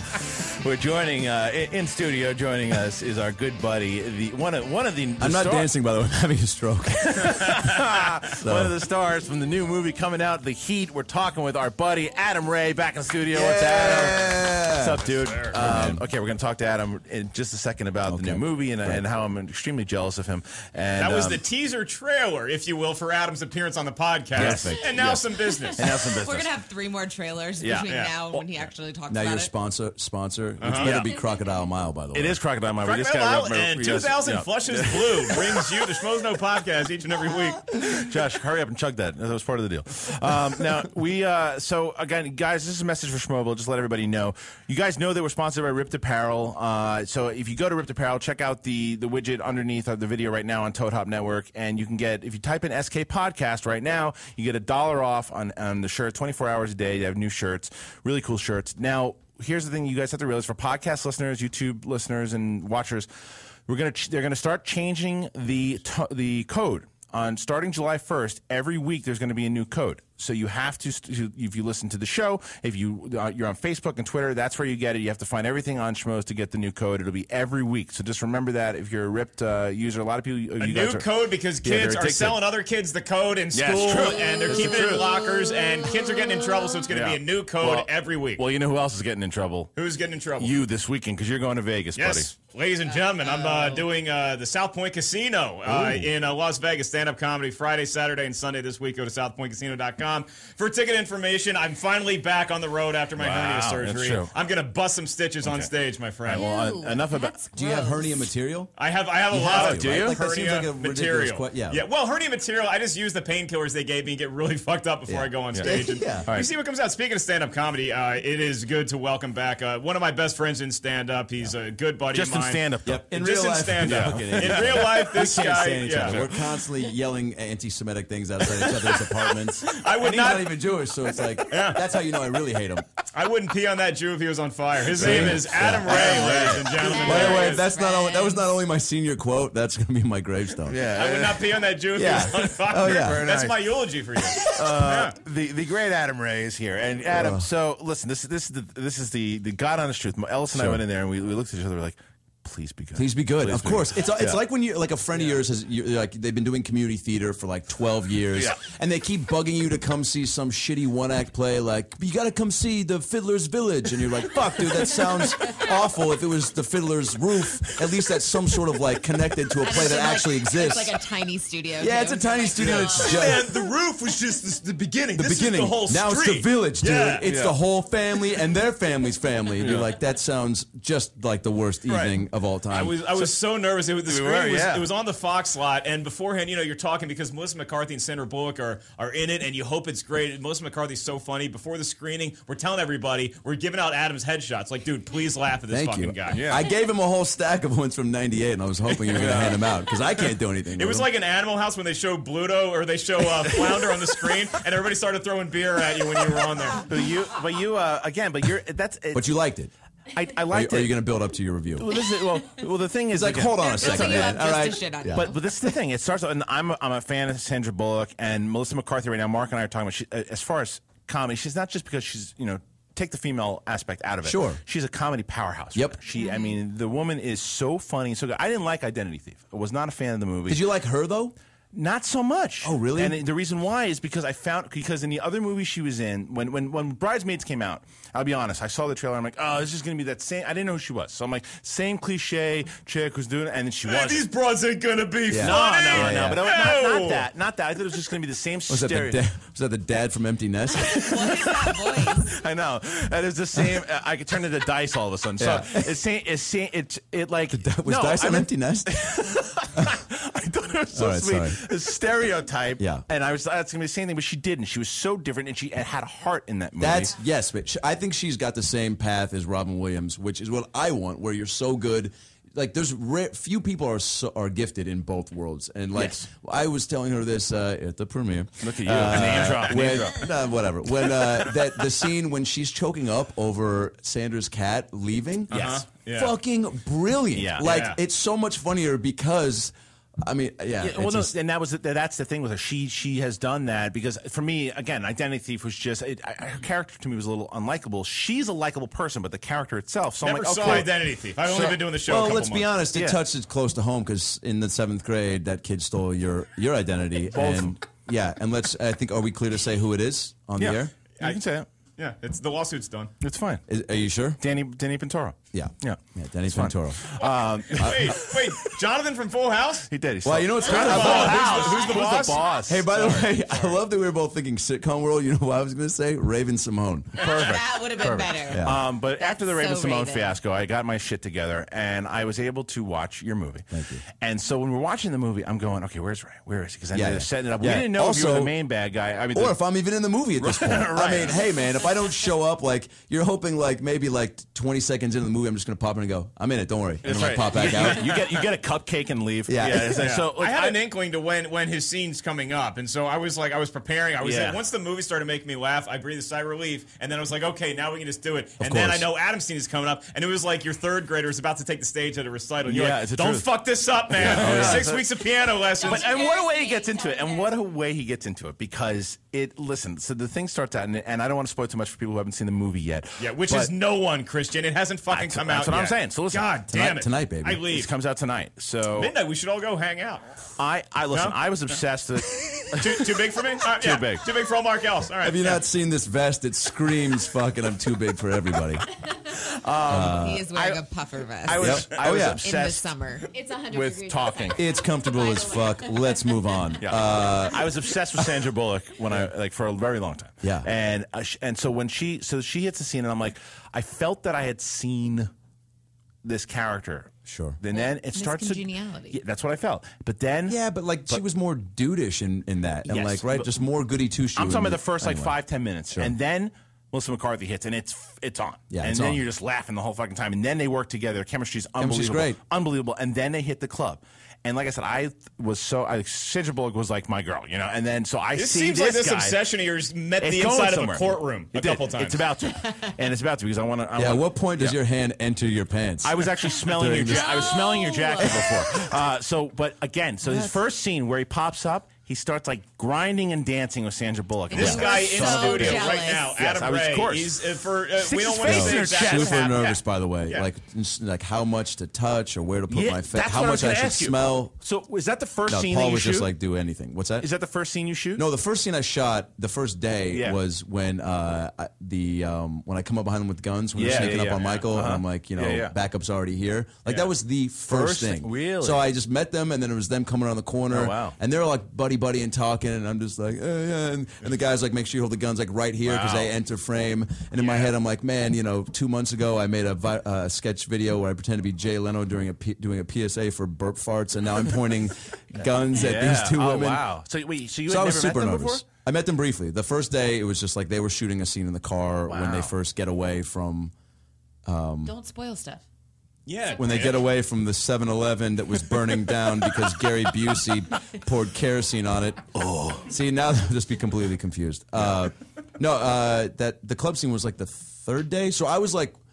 No, second day. So I was a little more comfortable because I just spent a day with them. But Right. still, there was all those yeah. extras. So it was like, and they're all looking at me like, "Who's that guy?" And I'm like, "I'm crushed it, nobody. Stop looking at me." When you're actually dancing with her, how much of that stuff is improvised, or did you guys talk about it All before, or were you no. like, "This is the take"? Paul's where I like, go for the boobs. Oh, he just goes, he goes, the girl's going to be dancing on you. They're going to try to pry you off. Let's see what happens.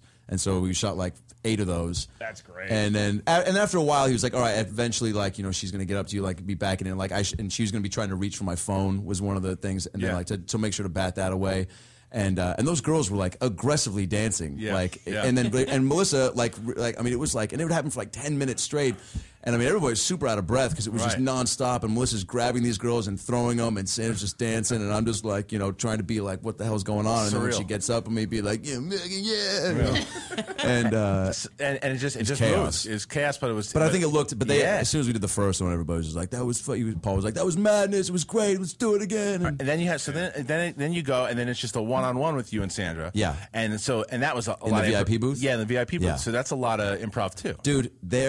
I mean, there's so jealous. No, but this man. They sent me the blooper point. reel to approve. I mean, it's the bad guys can't be like super funny in this because there's no stakes to the movie. That's what I was right? going to ask you. Were you guys cracking each other up the whole time? I mean, it was like 1:30 in the morning, and Paul was like, "I'm going to give you one on you, like to just basically hit, just." So I was just like, I locked in. I was just like, "All right, all this potentially could be in." So I mean, I was saying shit like, oh, it's it sucks. All these girls, they always come in here hitting on me because they only like me because of this club. They're like, look at Lesoire's got great pants, dope hair, probably owns 2 laptops. I think he knows Seal. Somebody told me he knows Seal. He can freestyle rap.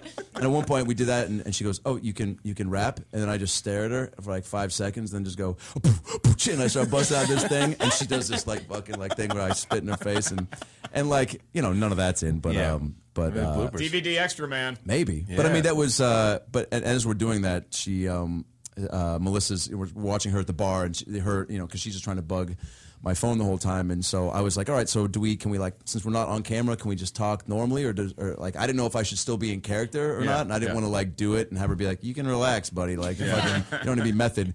But so they start, and then she just goes, so tell me about the club, and I was like, okay, cool. So I just start rattling all the stuff that's not on screen, and but she was pretty receptive. She was encouraging about what I was that's doing. really, I mean, that's the thing is, again, because you hear great stories about both Sandra Bullock and Melissa McCarthy, how cool they are, and you're the type of guy, if they were an asshole, you'd say they were an asshole, so they're pretty cool people. Dude, could not have been cooler. Yeah. Yeah, I remember when you were flying to Boston to shoot it, and we were hanging out at the Comedy Store the night before, and like 10 guys are hanging around. We're just trying to put you through your pace. Like, dude, you're gonna sweat a lot the first day. Yeah, okay? Get it out of your system.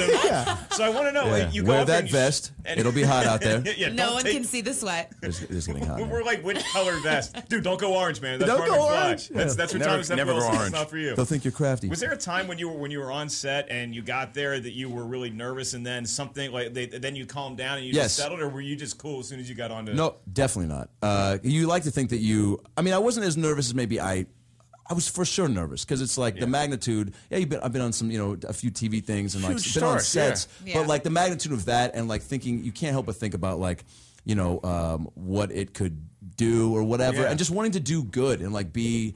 But then after a not let while, anybody down that got you the job. and make them realize that you're supposed to be there, and like you, as much as you get the part and everyone's sweet right from the get go, you're just like, something has to happen. Still for got me to deliver. Yeah. And so after we did the another thing about the club scene was, I think, the last day, but the second day, and this is what did it, was that my last scene before I won't say anything. Yeah. And then before Something happens, Tiff. when they come up and they come to the warehouse, and a bunch of guys come out, and then I come out, and I'm like, oh, what's up, guys? That was another day that was the second day, and I hadn't done any improvising yet. And so Melissa and I, when I come out, would just start jabbing at each other, like in the movie, she's like, "What's up, Teen Wolf?" And I'm like, "Ha ha, I'm Jewish. I don't know what you mean by that." And like we would just, and then she's like, "How many girl bracelets can you fit on your wrist?" And I'm like, 6. Next fucking stupid question. And like we're just going back and forth, and we like went for a while, How fun is and that? then it was amazing. And then after that, like.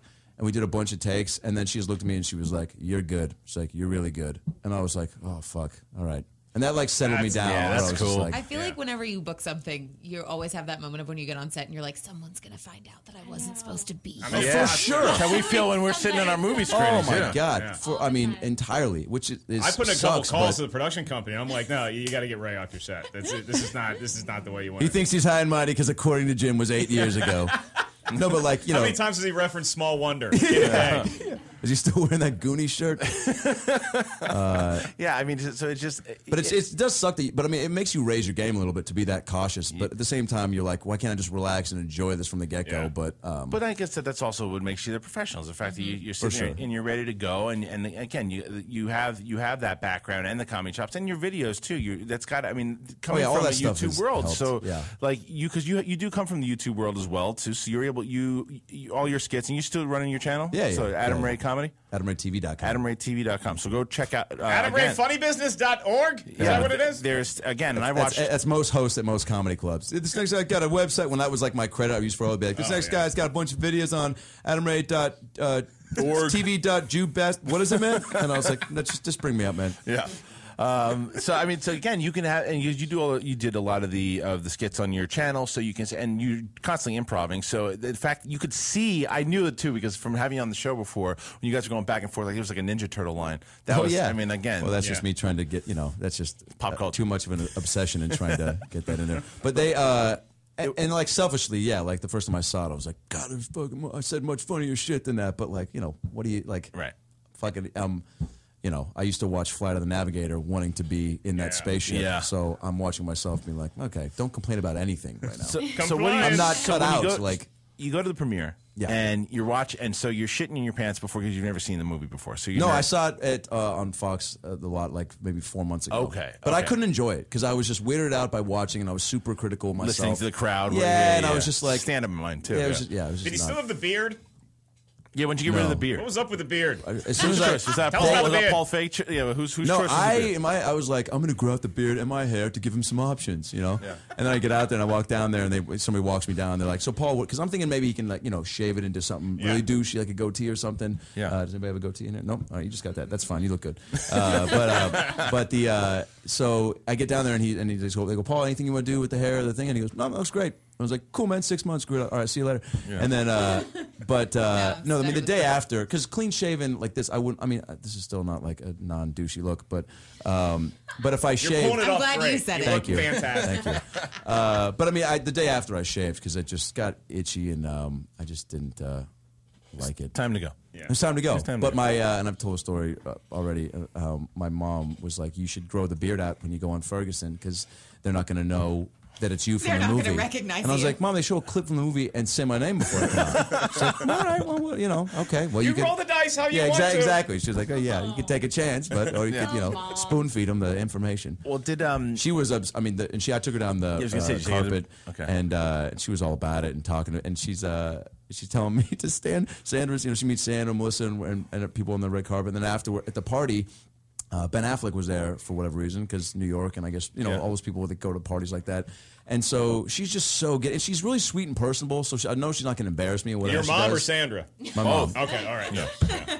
Hilarious. Yeah, don't embarrass me, Bullock. This is my first one. You already fucked up the dancing. Yeah. Did you say the dancing or the dancing? Both. Yeah. And so my mom, she goes, I see Ben Affleck. She's like, I want to talk to him. I go, Mom, just tone it down a notch. Like, you know, she's like, I want to get a pic. And she loves him so much. It's not like she's just like a star. Like, I want pictures with celebrities. Like, she really loves him. Specifically Ben Affleck. Yeah. And so I'm like, all right, I'm trying to, you know, balance between a buddy of mine who drove up from D.C. that was there, that I've known since 5th grade, and my a couple of my agents and my mom and stepdad, and then people that from the movie that I don't get to talk to a lot, like Melissa and Bill Burr. It was like an excuse to actually have a conversation with them. Yeah. My son was the one with the beard. That's exactly what she did to everybody. No. She goes up to Marlon Wayans, who couldn't have been sweeter to her. He was like, oh, yeah, your boy's cool as shit. Yeah, he's great. Yeah, and whatever. And takes a picture, and she introduced everybody. And then so she goes up, she comes back, she goes, I just talked to Ben Affleck. Like 20 minutes later, I'm like, oh, God, what happened? She went up by herself. Oh, She yeah. just went in I think she for went it. down with my stepdad. Yeah. Can you imagine? Fuck. And so then she's like, but George, my stepdad, she goes, messed up the picture. And I was like, all right, well, you know, and then I see him kind of standing nearby me. And I was like, all right, this woman, you know, made me work 3 jobs, you know, when I was younger. Like, at least I can do is get another picture. Yeah. So I'm like, well, was he at the screening? Because if I just go up as a nobody, I mean, still being a nobody, like, I don't want to. And they're like, yeah, he was in the screening. So I go, hey, Ben, and I go, I was in the movie. had a beard. I had the beard. That's exactly what I said. I go, I had there was the nightclub owner with the beard. And he goes, oh, yeah. He goes, oh, yeah, good job, man. It was good. And I go, cool. And as soon as he said that, I wanted to be like, hey, man, so in Good Will Hunting, did you guys like what? Because I was like, oh, the gates have been open for a conversation. Yeah. But I was just like, hey, man, my mom's a big fan. Like, do you mind getting my stepdad fucked up the picture? He goes, stepdads are always fucking it up, man. And then he goes, and I was like, okay, cool. And then he took another picture. That's cool. Yeah, so I mean, again, that's something that, and your mom being a big Ben Affleck fan. Yeah, I mean, that's really cool. You know, they're and super everybody proud. was super nice to her. And, Do you have brothers and sisters? Yeah, one sister, stepsister, stepbrother, 2 half brothers. So you're like the star of the show right now. I mean, they're all proud. Yeah, I mean, I still have nieces that are 4 that still, you know, are, you know, when they color something, that's definitely way more impressive. Right. Well, right. if they stay in put the a sentence lines, together. that's kind of big Hollywood movie. I stayed in the fucking lines. Yeah, they don't shit their pants. That's still more impressive than me being in a movie. No, dude, this. I mean, again, this was a lot of fun to see you in this because you were really great in the movie, and it was fun. Is it nerve wracking? Like, because now you're in kind of the limelight, you're just soaking up all this hard work that you've done to get to this point. But when you audition for the movie, and you get callbacks, and you go in, and you're like, oh, I think I got it, or no, this was definitely the one where I lost it. No, How'd I mean, that process go? I think I've gotten to a point where I prepare myself well for them. So like I don't, you know, a good percentage of them I walk out feeling like I did like my part, like as best as I could do, and then it's just I've lost on so many that I'm conditioning myself to just be like, and that's why stand up and other shit is great. That I walk out, and sometimes you torture yourself for a little bit where you're like, God, maybe I should have said one thing better, but like it felt good, and you just have to leave it because I've tortured myself over things like wanting it so bad. Right. And so with this one, as soon as I saw it was Sarah and Melissa, I was like, oh fuck, another great thing that I'm probably not going to get. But Allison Jones had gone in for her for 5 years. She loves me, and whatever, go and see what happens. And I did one, and then Spoken Reasons, the kid who was that's what I was just gonna ask you. Hilarious. Yeah. And Kevin Hart was supposed to do that originally, and then Spoken Reasons was good. He's great. He's a YouTube guy, and I didn't never know, acted before. And you know what's funny is I didn't even know he was I'll a help you get him YouTube on guy. That would be great because I didn't know. And we just did the review, and all the comments were, "What about Spoken Reasons?" And I'm like, and I started looking at his channel. It's a giant channel, because he's a giant channel. But I didn't know that he was on YouTube. And when I'm watching the movie, I'm like, this kid's good. Oh yeah, man. He was funny. He was dude. great. Yeah. He was asking me when we had one day where we were doing some stuff together, and he he was like, man, I got this audition for this Tom Cruise movie, and like I was like, I got to put myself on tape, but I was gonna shoot this whole like sketch, like this really like. And he was talking about a really elaborate like short film. Yeah. I was like, I mean, you don't have. You definitely don't. You probably shouldn't do. But I was like, I don't want to tell you not to do that because like maybe that'll get you the job. I was like, but they're not expecting that at all. But he just is so foreign to it. That's what he does on YouTube. Though. Yeah, he's really funny. So yeah, but shit. So you read for the part. You read for the part. So I went in for that part because after the Kevin Hart dropped out, they were like, oh, maybe it'll be a white guy to be. Like, and then did that, and that was good, and then they would not be able to hold you off that balcony. Yeah, because the vest weighs a lot. Yeah. But so then I went in for my part, the last one, and Paul was telling me, he's like, yeah, we liked first audition, so we just wanted to try to find something, and I was like, thank you, so I don't have to work at the theme park anymore. Thank you. Almost started crying. Do you want to tell everybody, in case they don't know, what you were at Universal Studios? Well, I was a tour guide for Wolverine. I guess that's the most. The Wolverine, yeah. Dress it up. I was a tour guide. You were fucking Wolverine. And you had adamantium claws. Do the claw thing. Do the claw thing. You know what happened one day? I don't think I've ever told a story. Like he hesitated. He was like, "I'm gonna do it." No, I'm not. Yeah. Oh man, but like they always told me not to like jing jing the claws together. Snicky, but it made snick. such snicky snick. But it made such a cool sound. And I was like, because you take a picture, and I was just always like, do that, and then like do that, and some fucking Wolverine face, and my voice was cooler. And but so one of the PAs, the people that like make sure that people don't, that Asian men don't fucking like kill you, which would happen. They're so aggressive, by the way. Like you think that's a stereotype? So aggressive. I got Asian beat men with love umbrellas. So do heavyset Latino women. And so, but so this guy, I do the claw thing, and it's a big group photo. Captain America's there, Spider-Man, and one of those rare moments where the whole crew's there for a photo and everyone's in line. And I do the claw thing, and like 6 of them just fucking like rip off and hit the ground. You heard a collective gasp as if like it was like a moment. It's like if like on Santa Claus, like that, or like on Full House if like Mary Kate was on stage and then Ashley walked out and was like, "I'm the other one," like everyone like a big reveal moment where kids were like, "Why did they fall off?" There's a clone. One's good, one's bad.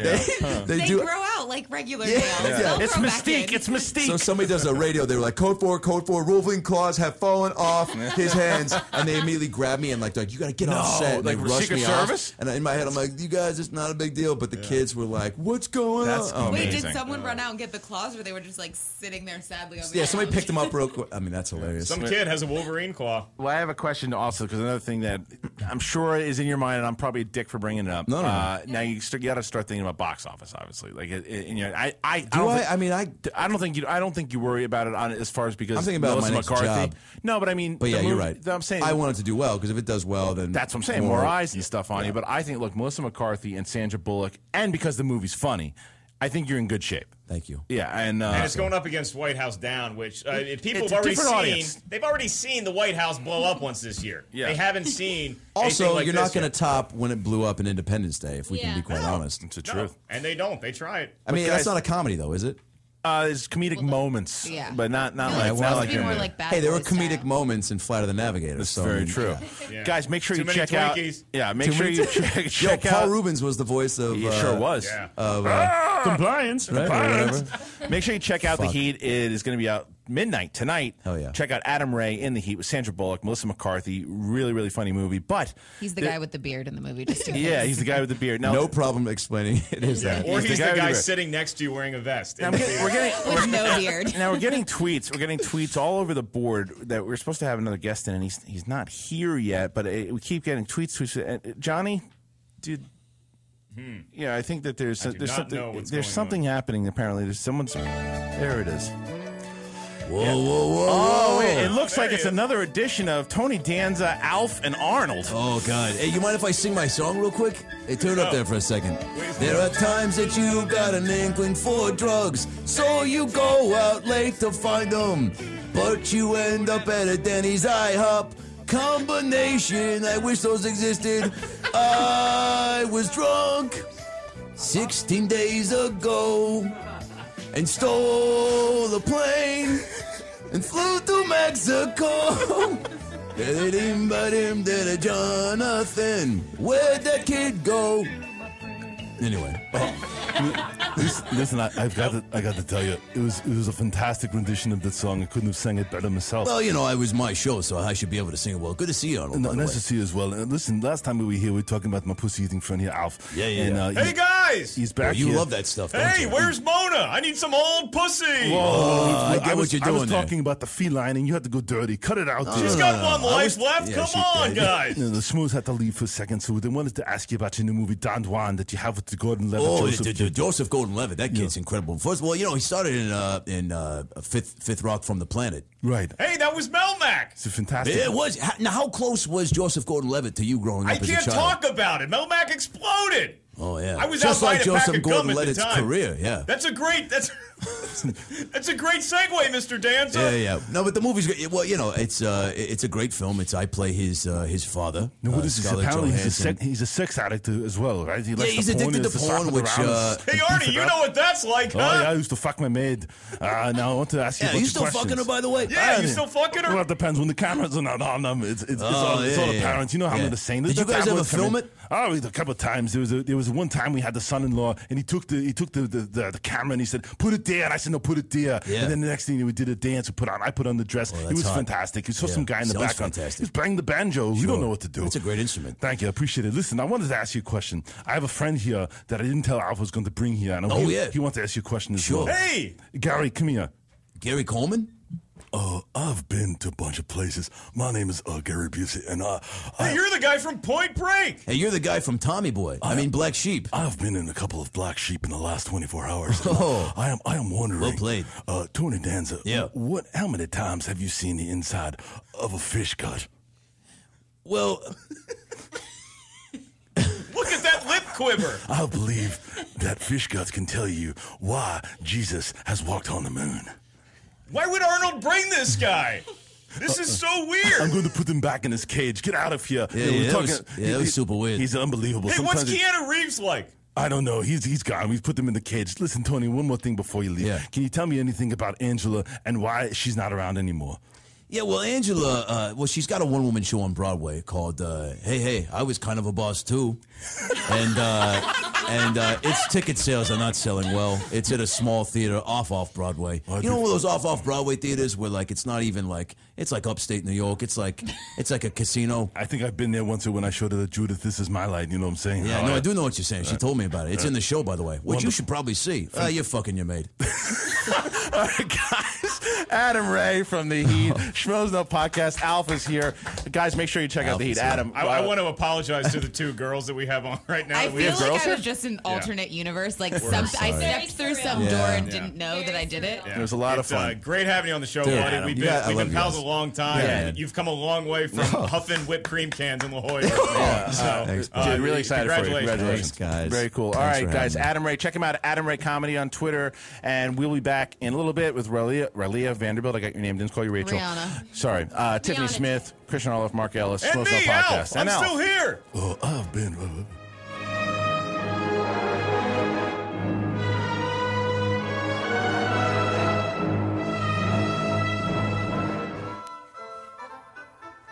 It's the Schmoes Know podcast. Happy and joyful. Johnny, which one is this? This is, again, music all chosen from Schmoville. We ask every Wednesday or Thursday, we ask you guys to pick the music for the podcast, and you guys suggest scores. We listen to all you guys. What is this one, Johnny? Oh, this is from Harry Potter and the Prisoner of Azkaban. This is a great choice. So thank you for all the suggestions. Adam Ray was on the show. My God, that guy's a funny dude. Really happy for everything going on with him. He deserves it. He's really one of the really nice guys out there. So support the movie. Check it out. That vest was awesome. He did. Listen, I think it was from Old Navy. He's a funny dude. It was 100% down. It is 90 degrees outside right now. He's wearing a down vest. Listen, I mean, when you're as cool as him, I guess you can pull it off. He pulled it off, man. So again, guys, it was a lot of fun talking to Adam. It was nice to see Tony Danza and Gary Busey get along. Now, here's what we're gonna do with Schmoville right now, because I have Mark Rileah, our editor-in-chief, with the headphones on, listening right now. I want to hear from you guys about the website. So I want you guys to call in at 323-622-8623. What have you been? The website's been on now for about a month. So, what are your thoughts on the website? What articles have you really liked? What writers are you enjoying? Give us your feedback on the website because we want to get you guys are the ones that are listening and reading and everything too. And it's really been a lot of fun reading all your feedback. So, let's take a couple calls from Schmoeville. Hear what you think about the website. Hey, you're in Schmoeville. Who do we got? Hey, Christian. What's up? It's Tony. Tony, you've been spending some time on the on the website. What do you think? What do you got so far? I have. I spent some time here and there. Yeah, it's a great website. It's you guys and Schmoe.com are the only movie sites that I check out every day. So yeah, keep up the good work. Thank you. So how often do you visit the site daily? Would you say? At least I don't know 3-4 hours a day. Great. So that's okay. Good. So thank you, Tony, for being part of the audience, man. Because we're really enjoying all the feedback. Yeah, Tony. Danza? No, not Tony Danza. No, Tony Danza. from Santa Barbara. He's calling up. We're talking about the website. Thank you, Tony. So we're talking about the website. Thoughts on what people think, what articles and stuff that they've read that they've enjoyed, or what writers or whatnot. So hey, you're in Schmoeville. Who do we got? Hey guys, Georgie. Georgie. So Georgie, I know you've been spending some time on the site, my man. Oh, dude, I'm on there all the time. Being unemployed, one of the benefits of that is having your site at Thanks. the moment. So what are you enjoying about? Because there are a lot of entertainment sites out there and a lot of movie sites. What are you enjoying about the site that again that we can kind of promote and tell people about so they can catch on to it as well? Well, I think the big thing with your guys' site is really just the big thing with your overall, everything you do, and that it's a community. You can link into Facebook and talk to your buddies about stuff, and then people who see your post, like my post on my Facebook page, wind up going to your site, and so everything links into the Schmoes community as well as your friends just from outside Schmoeville, which is really great, and I gotta hand it to Rileah, man. That guy's on top of it. He's kicking ass. It's pretty fantastic. He really is. So are you enjoying? Now you've been checking out like the other articles. Are there certain writers that you've been checking out on the site that you have any ones that you enjoy reading a lot? Well, I mean, Riley's pretty much on there the most. I love. Don't give him too big of a head here, George. He's already walking around like he owns the place. I really like Joe's stuff. I really like the stuff Joe writes. Yeah, when Joe posts, it's good. The stuff he reports ain't bad either. Yeah. All right, cool. Thanks, Georgie.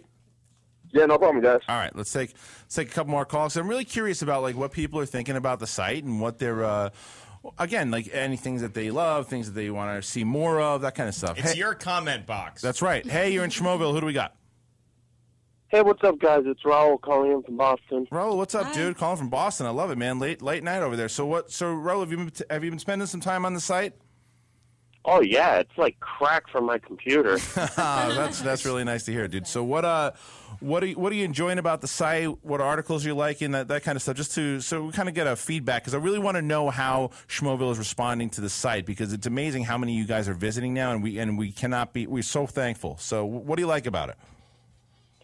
I mean, I love the fact how you guys have everything all integrated, like with the whole Facebook thing and everything. And like every story, like I read, like every time I see like a new story, it's like must read now, like mandatory. Good, thank you. It really is like crack for you. It is. No, I dude, listen, I appreciate that so much. It is. It's like, come on, where's my next fix? Where's my next fix? Come on, give me this shit. That's the Southie crack boy. That's I'm right. really unsure what noise there will be those words, and there'll be tons more of it, dude. So thank you again. I mean, thank you for the call, dude. There's more crack a-coming. Again, hey, you're in Schmoeville. Who do we got? Hey, it's Leanne from Jersey. How you guys doing? Hey, Leanne, what's up? So, Hi, do you Leanne, you've been spending some time on the site, and we, obviously we put a lot of your posters up there, and things that you've done for us, and we can't thank you enough for all the stuff that you've done for us. So, what do you? I mean, because you're a big movie fan, what is it about the site that you like, don't like, that you think we should do more of, less of? I think that the coolest thing about it is that it's easy to get around it. You know what I mean? If I want to find something, I can find it. If I want to read about comic books, or if I want to read about movies, or if I want to just, read about trailers or whatever, it's there and it's easily obtained. Too many sites just spend too much time putting all this other bullshit on it that you don't need. And, y'all just put everything in such a great way that you could just get what you need instantaneously instead of screwing around with it. Great. If that makes sense. Yeah, it does. Yeah. Thank you. And that's kind of the goal that we were going for. And Rileah again has really been instrumental in why the site is as good as it is. So thank you, Leanne. I appreciate you visiting it, and thank you for everything you've done for Schmoeville. Oh, it's my pleasure, guys. You know I love you. Thank you. Let's see. I want to see. If there's anything that maybe they think we can improve on, or anything. I have a complaint. We need a store where you can buy Kenny suits. Like, what Kenny wears on the show, you should be able to buy the next day. That's true. On schmoesknow.com with the sweat in it. You're gonna like the way you look. I guarantee you. Hey, you're in Schmoeville. Who do we got? Hello, am I here? Hey, yeah. How are you? Who do we got? Jess from Australia. Hey, man, what's going on? In Australia. Are you checking out the site, dude? Yeah, I'm looking at it. It's pretty good. Thanks. What? So, are you? So, how old are you? Can I ask? I'm 14. 14. Okay, so good. That's what I love about it too, because again, we have people of all different ages that are enjoying the site, and I like that you can tell that there's different. Like you can enjoy it. It's not too 14 years old and he gets this website. When I was 14, you had to wait all day to get one picture of Cindy Crawford on your computer. So what? So do you go there for movie news? Do you go there for trailers? What are you going to the site for primarily? For? Mostly everything. I just like to listen to what you guys got to say, and it's just interesting to read about. That's really nice, man. Thank you so much, and thank you for calling in from Australia. What time is it there right now? It's 2:40 p.m. Next Tuesday. Yep. Great. Okay. Well, enjoy your day. All right, buddy. Thanks Somehow a lot, it's dude. Tuesday in Australia. I know, it's now unbelievable. you feel bad about what you said about the truck on cars, don't you? No. Why? Why do I feel bad? He's 14. He's 14. Yeah, tomorrow. So you should know what a dildo-faced car is. All right, all right. Hey, you're in Schmoeville. Who do we got? What? Last call. Then, hey, you're in Schmoeville. Who do we got? Hey, it's Joseph from Australia. Wow, Australia in the house. So Joseph, so Joseph, you spend a lot of time on the site as well. What are you going there for? Are there things that you like? Things that we should improve? What do you got for us? Yeah, well, the great thing about the site is there's two things I could really say about the site. One, it's a very community-based thing. So when I see someone post something about the website on Facebook, I go check out the news and I'll be like, oh yeah, that's pretty interesting. That's pretty cool. And then you go to the comments section, you get to talk with people, just debate about the news. The other thing I got to say about the website that I really got to commend it for is and Leanne said this before, it's really easy to use. It's probably the most easy to use movie news site that I've been on.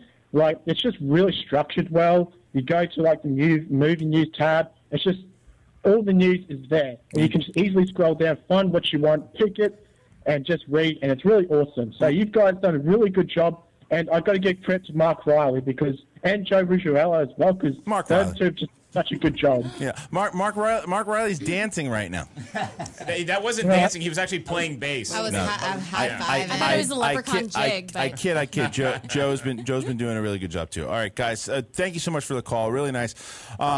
One more call and then get the Saturn Awards. Man, you're taking a lot of calls, dude. All right. No more calls. You're really patting yourself on the back here. No. It's not about that. I want to know, because the thing is, too, what's been going on with the website as well is that we're getting a lot of comments and more people are talking about movie stories, and it really helps us get a feel of the news and what people are like. And so you're right. It's awesome, but it's welcome back to the Schmoes. Now we're going to pat ourselves on the back for 30 minutes. That's not what it was. I really wanted to get a feel of we're really excited, man. This is our new toy. It is. So anyway, now was something that happened there too. Now we're talking about the Saturn Awards. Mm-hmm. We sent the wild man Josh McCouga out there because they set us up on the JTI. Yeah. Well, we originally was just Josh McCouga, so we got JTI. JTI sent me the audio, and it didn't work out. So what we're gonna do is wait.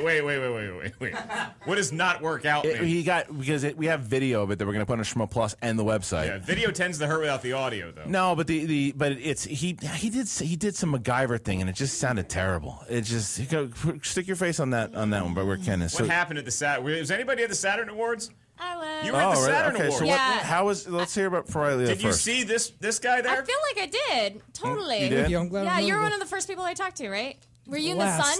No. God, it was hot. Did we interview Rileah? Did not get her. Oh, really nice. The problem Good research. The thing with the Saturn Awards is you're interviewing one person, and literally 3 people will pass you as you're interviewing someone. Well, because there's so many people on the press line, so it just gets backed up, and if every person spends 5 minutes. Yeah. So, all right, I want to talk to someone who was actually invited to the awards. Yeah, but you were invited to the awards. Yeah. So he was just interviewing feet. So did you? So how did you enjoy the awards? What went down? Can you give us a little? Can you paint the picture a little bit? I mean, I really love the Saturn Awards. You know, for anyone who doesn't know, the Saturn Awards basically is an award show. It's basically the Academy Awards of the horror, the sci-fi, and the fantasy. Even though there's some shows that I'm like, what the fuck are you guys doing here? Breaking Bad, love the show. Does it fall into those 3 characters? Well, Bryan Cranston rumored to possibly be playing Lex Luthor. I know that the other one was Mark Strong, but that's great. But when Breaking Bad is winning everything, it's kind of like I don't know. I am the one who knocks. Is that horror? Is that I don't? Yeah, I don't it doesn't know what really that make sense. It's kind of like How I Met Your Mother. Are you guys ready for this? Yep. I got to sit and eat dinner next to Flash Gordon. Just saying. Oh, Sam Jones. Sam Jones. That's man. so good. So awesome. Is he out of his mind? He's the nicest guy. But is he out of his mind? I don't think so. Okay. I think he is just the coolest guy, and I'm That's like, awesome. oh my god, it's Flash Gordon. I love that he's got props now because of Ted. Yeah, He would have been sad if he saw him 2 years ago. He just walk around with a stuffed bear everywhere he goes? Yeah, with a Flash Gordon shirt on the Ted Bear. What are they serving for dinner there at the Saturn Awards? And is it an open bar situation? What's the deal with drinks? You weren't there. You sent an intern there. Bar. Yeah, I mean they have like a reception beforehand. Yeah. J.J. Abrams is going to be there. You give open bar. Can I hear the answer? I'm sorry. But they serve the same thing every year, basically. It's like broiled chicken and a salad and some cheesecake. What is that attitude? It's free, right? Well, it's the same shit again this year at the Saturn Awards. Well, what's funny is yesterday was my anniversary, and so my husband, he's like, "Well, we could go, or we don't have to go." And then I was like, "I guess we can go." And he's like, and then the entire night I just teased him. I was like, "So this is my anniversary? You just taking me to the Saturn Awards because it's a free dinner? And I'm like, thanks for taking me out." So it was a lot of fun, though. I loved it. Cool. I love it. It's a great community. Everyone is really excited about all the things that we're excited about genre filmmaking, and there's just less pomp and circumstance that with other award shows. Well, and Leanne just tweeted in our former co-host Katie Sackhoff just won an award last night. Apparently, too. That's what she said. For best female co-host on a podcast. Yeah, best female co-host for 4 months. Yeah. Tiffany, you'll get nominated. Yeah, you will. Take a breath. You will. A lot of bling tonight, Tiffany. Just waiting. So we sent Makuga and JTI to go, and they interviewed a bunch of people, and we got some good ones. We got Keith David, which I'm very excited about. We're going to put all this stuff will be on Schmo Plus and the website. So when we don't know, but it'll be soon. Working video and audio. So Makuga tells me that you have a story that you want that we should tell. Oh, geez. Yeah, Makuga was doing great, grabbing people, getting some great questions out there. He was a lot funnier than I feel like any of the reporters around us. Yeah. And I was trying not to crack up while shooting the videos. That's very professional of you, Josh. Yeah, let me tell you something. Josh Makuga was on a mission to talk to Mike from Breaking Bad. Yeah. Oh, yeah. Because who doesn't love that guy? Oh, yeah. And I was like, I want to see anybody from Breaking Bad. Bryan Cranston, and we got RJ Mitty, and super nice guy, came in, interviewed with us. And we had another guy afterwards. And he was a producer who worked on like some sci-fi films, did a lot of makeup. Yeah. And then we had another guy did talk about the Bourne Legacy. He was a producer. Yeah. And Makuga was interviewing him, and I saw Mike come right past Makuga and was being interviewed by the person next to us. And I'm like, okay, wrap it up, Makuga, wrap it up. Let's get to Mike. Did you give him the finger? No, I my back's to me, you can't see me, so I start like poking him on the shoulder, but while holding the camera, so like I don't want to like embarrass this producer guy and be like, "We're done with you." So I'm literally like trying to tap him on the shoulder, like I'm basically playing a doctor on his Yeah. back. Like I'm just like, "Come on!" Yeah. And then literally 10 seconds before he stopped, Mike got up and just walked right into the building. And then Makuga's still not aware. He's like, he ends. He goes, he's like, "Oh man, that was good." I was like, Mike was just right next to you. I was like, "Did you hear me poking?" He was like, "I just thought it was this girl behind me, like poking her into me." I was like, because that's normal. Yeah. I thought that was this random girl. I'm just trying to be professional. I'm zoning in. One of his tweets, he tweeted out. I got to bring it up. Apparently some woman was driving him bananas on the red carpet. Was she like telling him that you guys were in her space the whole time? I feel like that happens. That on the happens press a line. lot. You're in You're my in my space. space. You're in my space. You're still in my space. I mean, when you first get there, there's a number, Yeah. and the numbers were basically like packed onto each other. It was like far and away when you're running for that land rush. That's why I don't Just trying to get to your shower when I spot. do red carpet. He couldn't stand this lady. Apparently he was nice to her in the beginning. She started being like, she was kind of rude and stuff. And he said, this was his tweet. No. They stuck me next to Barney. She has hairy arms, bad breath, and wheezes when she talks. And he has a picture of himself standing next to her. It's he did not like he did. It was a Vine video. There's a Vine. Yeah, I shot that Vine. Yeah. So that wasn't nice, but it was funny. She was basically roadblocking a lot of our guests. Yeah. Okay. Yeah. So she was one of those people who was like bumping everyone away. And she had like so a I can see her pissed off. 1999 little video camera. Oh, great. So I understand. Like, Barney the purple cock block. So who did we get interview wise that Schmoville can see that's worth watching? Oh, Colin Trevorrow, which I believe that's how you pronounce his name, the guy who's going to be doing Jurassic Park 4. Great, cool. Which was awesome. And apparently he listens to the show. Yes, that's the first thing he said. He goes, "Oh, I know you guys," and he goes, "Oh, JTI, I love you." No, he didn't say that. No, I heard that. Awesome. No, I heard that part. And Josh goes, "I'm from the Schmoes Know podcast." He's like, "Yeah, I know." He's like, "You know," he's like, I listen to you guys." So that's great. Super nice guy. He was there with his writer, I believe Tom Connolly or something like that. And just super nice guy. And he was talking about, he was there for Safety Not Guaranteed, which is a film he did, which is like a low budget sci-fi kind of film, which I was a huge fan of. It was one of my top 10 films of last year. And Makuga loved it too. So he was saying how this is like our last stop for that film. Because after this, we're going straight into Jurassic Park territory. And he was great. And I can't wait for you guys to see the video. He drops little hints and a little bit of news on about Jurassic Park. Great. Just gives you a little idea what the story is going to be. Where can we get the rest of your 9 favorite movies of 2012? I'm just kidding. What's our next story? Back the napkin at a bar somewhere. All right, so the Saturn Awards. So, all right, so we're going to we'll be putting the footage up really soon. Thank you, Josh the Intern. Well done, sir. Well done. Okay. A story of hope, loss, and redemption. The red carpet at the Saturn Awards. All right, so let's So we've got about 10 minutes or so before we got to go. I want to talk to Rileah a little more about before we're going. So what movies are you looking forward to in the next couple weeks, months that you really want to see? Pacific Rim. Yeah. That's the one. I feel like that's going to make my summer. Giant robots, giant monsters, Godzilla, Mecha Godzilla, whatever it is, I want it. Yeah. I want it. I want it now. I said from the start of summer, there's movies I'm pinning my hopes on, like Iron Man 3 and Superman, but if you held a gun to my head and you said you could only see one movie this summer, that was it. It's Pacific Rim, man. As soon as I saw that WonderCon footage, I was like, I get exactly what this movie wants to do. And the thing is, too, it's like, I feel like we've all seen the trailers and stuff, but it hasn't been so overhyped. Like, we didn't get a trailer like last year. Well, we probably did.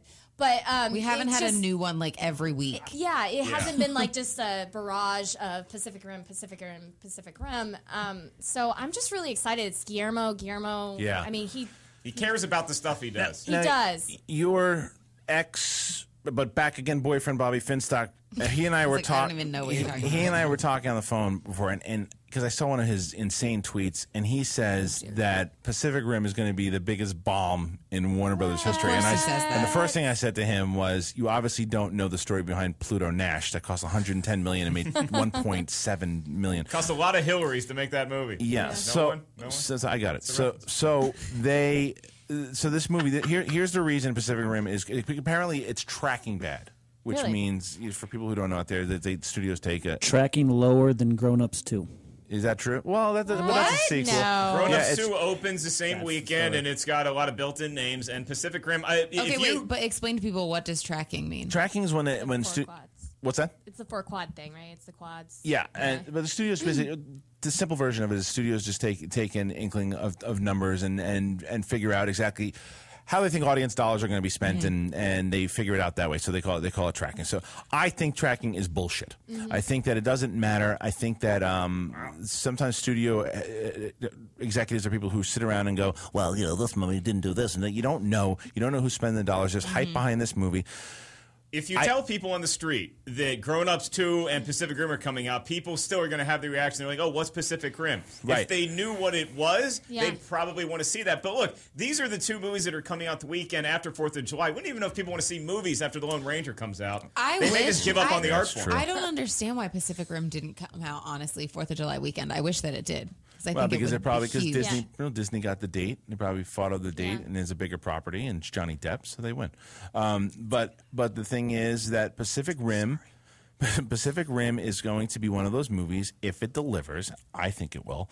People are going to talk about it. People are going to say, "Dude, there's a big ass robot fighting a big ass monster, and they break buildings." Well, and that's all we've seen, which I'm like, and I also feel like, because it's Guillermo del Toro, and you also have I really like Charlie Hunnam. I think he's a great actor. I love Sons of Anarchy. So I'm like, I feel like you're putting people in this, that there's potential that we don't really know what the story is. Yeah. That we're actually going to get story mixed in with all that awesomeness. I think so. And our buddy Naveed McLargy saw it the other day. Saw Pacific Rim? Yeah, and liked it. He liked it. He said it's a fun movie. And he liked it. That's not. Well, his problem. But is that his bag? His problem. No, it is his bag. Naveed's got I'm the saying same, that kind of movie. Yeah, though. Naveed has our tastes in movies. Here's what he said yesterday. He said it was good fun, but for me, all these movies start to feel like the same thing. They have the same plot, and for me, it felt like almost like the same ending as like a Marvel movie. I just want to see something that feels like King Kong. I didn't want to reference Godzilla, which one because I didn't want to spoil it. Look real. Yeah. Good job. And maybe it's nice to have something that's not so hopeful. Like Iron Man had to further the franchise, and Superman has to reboot the franchise. Let's just see two huge things beat the fuck out of each and it's other. Guillermo del Toro. It's not. It's not the Michael Bay thing where there's going to be.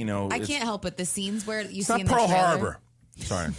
When you see them in the trailer and they're in the I don't know what the heck they're called, but where they're doing what the suits are doing, and they do it in unison. I'm like, that's so cool. They're hyperlinked in their minds. It can be do fun. The exact same thing. Yeah. Oh, it's so good. It'd be you a guys. fun Olympic event, and synchronized anything needs a boost. Synchronized robots. Yeah. Yes. I want to pilot one of those. Hell yeah, and I think that's the thing though. Is that once people you come out of it and you go, that movie was cool. What was it? I didn't really know about it. Go see it. It's the movie of the summer. Maybe not. You might not be saying that, but I think that I don't think it's going to bomb, and I certainly don't think it's going to bomb overseas because I think I think it's going to do great. Like in Japan, it's going to kill in Japan. Pacific Rim, I bet you it does better than Grown Ups 2 in weekend number 2.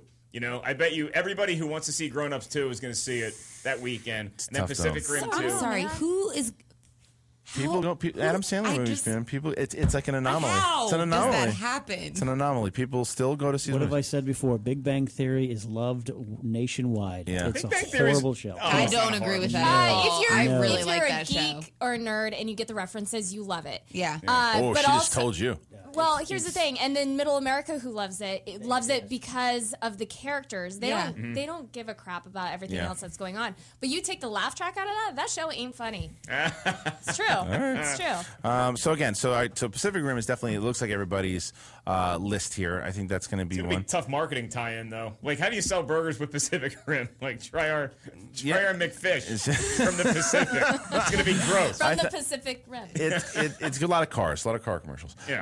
I think that one's for me Get her is definitely done. one. But Elysium's my next one. Yeah, I'm well, really looking yeah. forward to Elysium. Yeah, Elysium is just. It What? looks like that movie where I'm gonna like it, but I'm gonna have to really Turn your brain go in. on. No, you've got to turn your brain on. Yeah. That's what I'm But done you're with gonna the. get. I feel like you're gonna get the turn your brain off action, not in a bad way, in Pacific Rim, Yeah. and then Elysium is the That's what I'm And saying. keep it off for grown-ups too. Yeah. Turn it back I on. won't even Take your brain out. Yeah. open my eyes for that. All right, so guys, we had a really fun show tonight. Rileah Vanderbilt here. Thank you so much for joining us. me. So you and can. Yeah, I was that? going to say, you can see us both on a panel at Comic-Con. Yes. Oh, yeah, that's right. We're doing comics. I don't know shit about comics.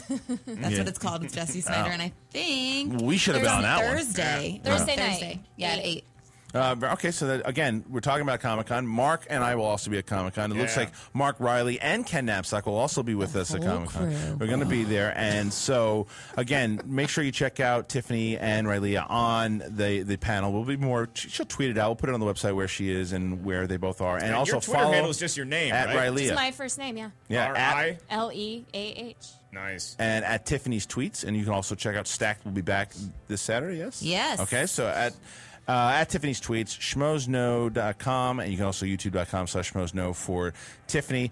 Couple things, announcements for next week. We are off. There is no show on July 4th. Barbecuing. Yeah, we're going to be barbecuing. I'm going to watch Independence Crank Day. the Van Halen and get a Coors Light. It's celebrating America. That's right. You can watch a couple. You can watch some Shock older Top. shows if you want to just go in the Toad Hop. Motocross. Go to the Toad Hop archives. Check out the shows there. Side note here: Katie Sackhoff didn't win last night. She won in 2006. I was going to say.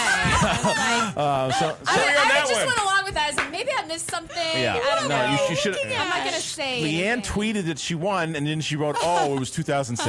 Rileah was sending back her broiled chicken when Yeah, Katie I must have been in the Sackhoff bathroom. Yeah, no, I don't know. You should have definitely called Yelling it. at her You husband. should have called me out on that. So again, and finally, Last week we debuted the Napzok Files right after this show, and it's Ken Napzok's show to where he talks to people, his friends around the globe, if you will, and they talk personal stories. Last week I was on, and now apparently the second part where I talk just about the Schmoes, how we started, all the Schmo stuff. I talk about the show and everything that we're doing. If you want to hear more about the Schmoes and all of that stuff, you listen Mark here. looks really nervous. Well, I'd like to apologize ahead of time. I was re-editing the show, and I left it in, but I did say Mark Ellis at one point I didn't find him funny in 2003. So I'll be in Vegas this weekend doing stand-up comedy to prove Ken Napzok wrong. South Point Casino. Everybody. I've taken that out of context, but you listen to it. I say some nice things about Ellis, so if you want to check, wait to hear that. You can check out right after this show. Just keep tuning in. Listen to the Napzok Files starting really quick. But again, guys, we'll see you on July 11th. Schmoes Know podcast. Tiffany Tweets, Rileah Vanderbilt, Mark Ellis, Christian Harloff, the whole Schmoes crew. Bye-bye, the Kid. Thank you, the Kid, for being here for a long. Johnny Ice, take us out, man.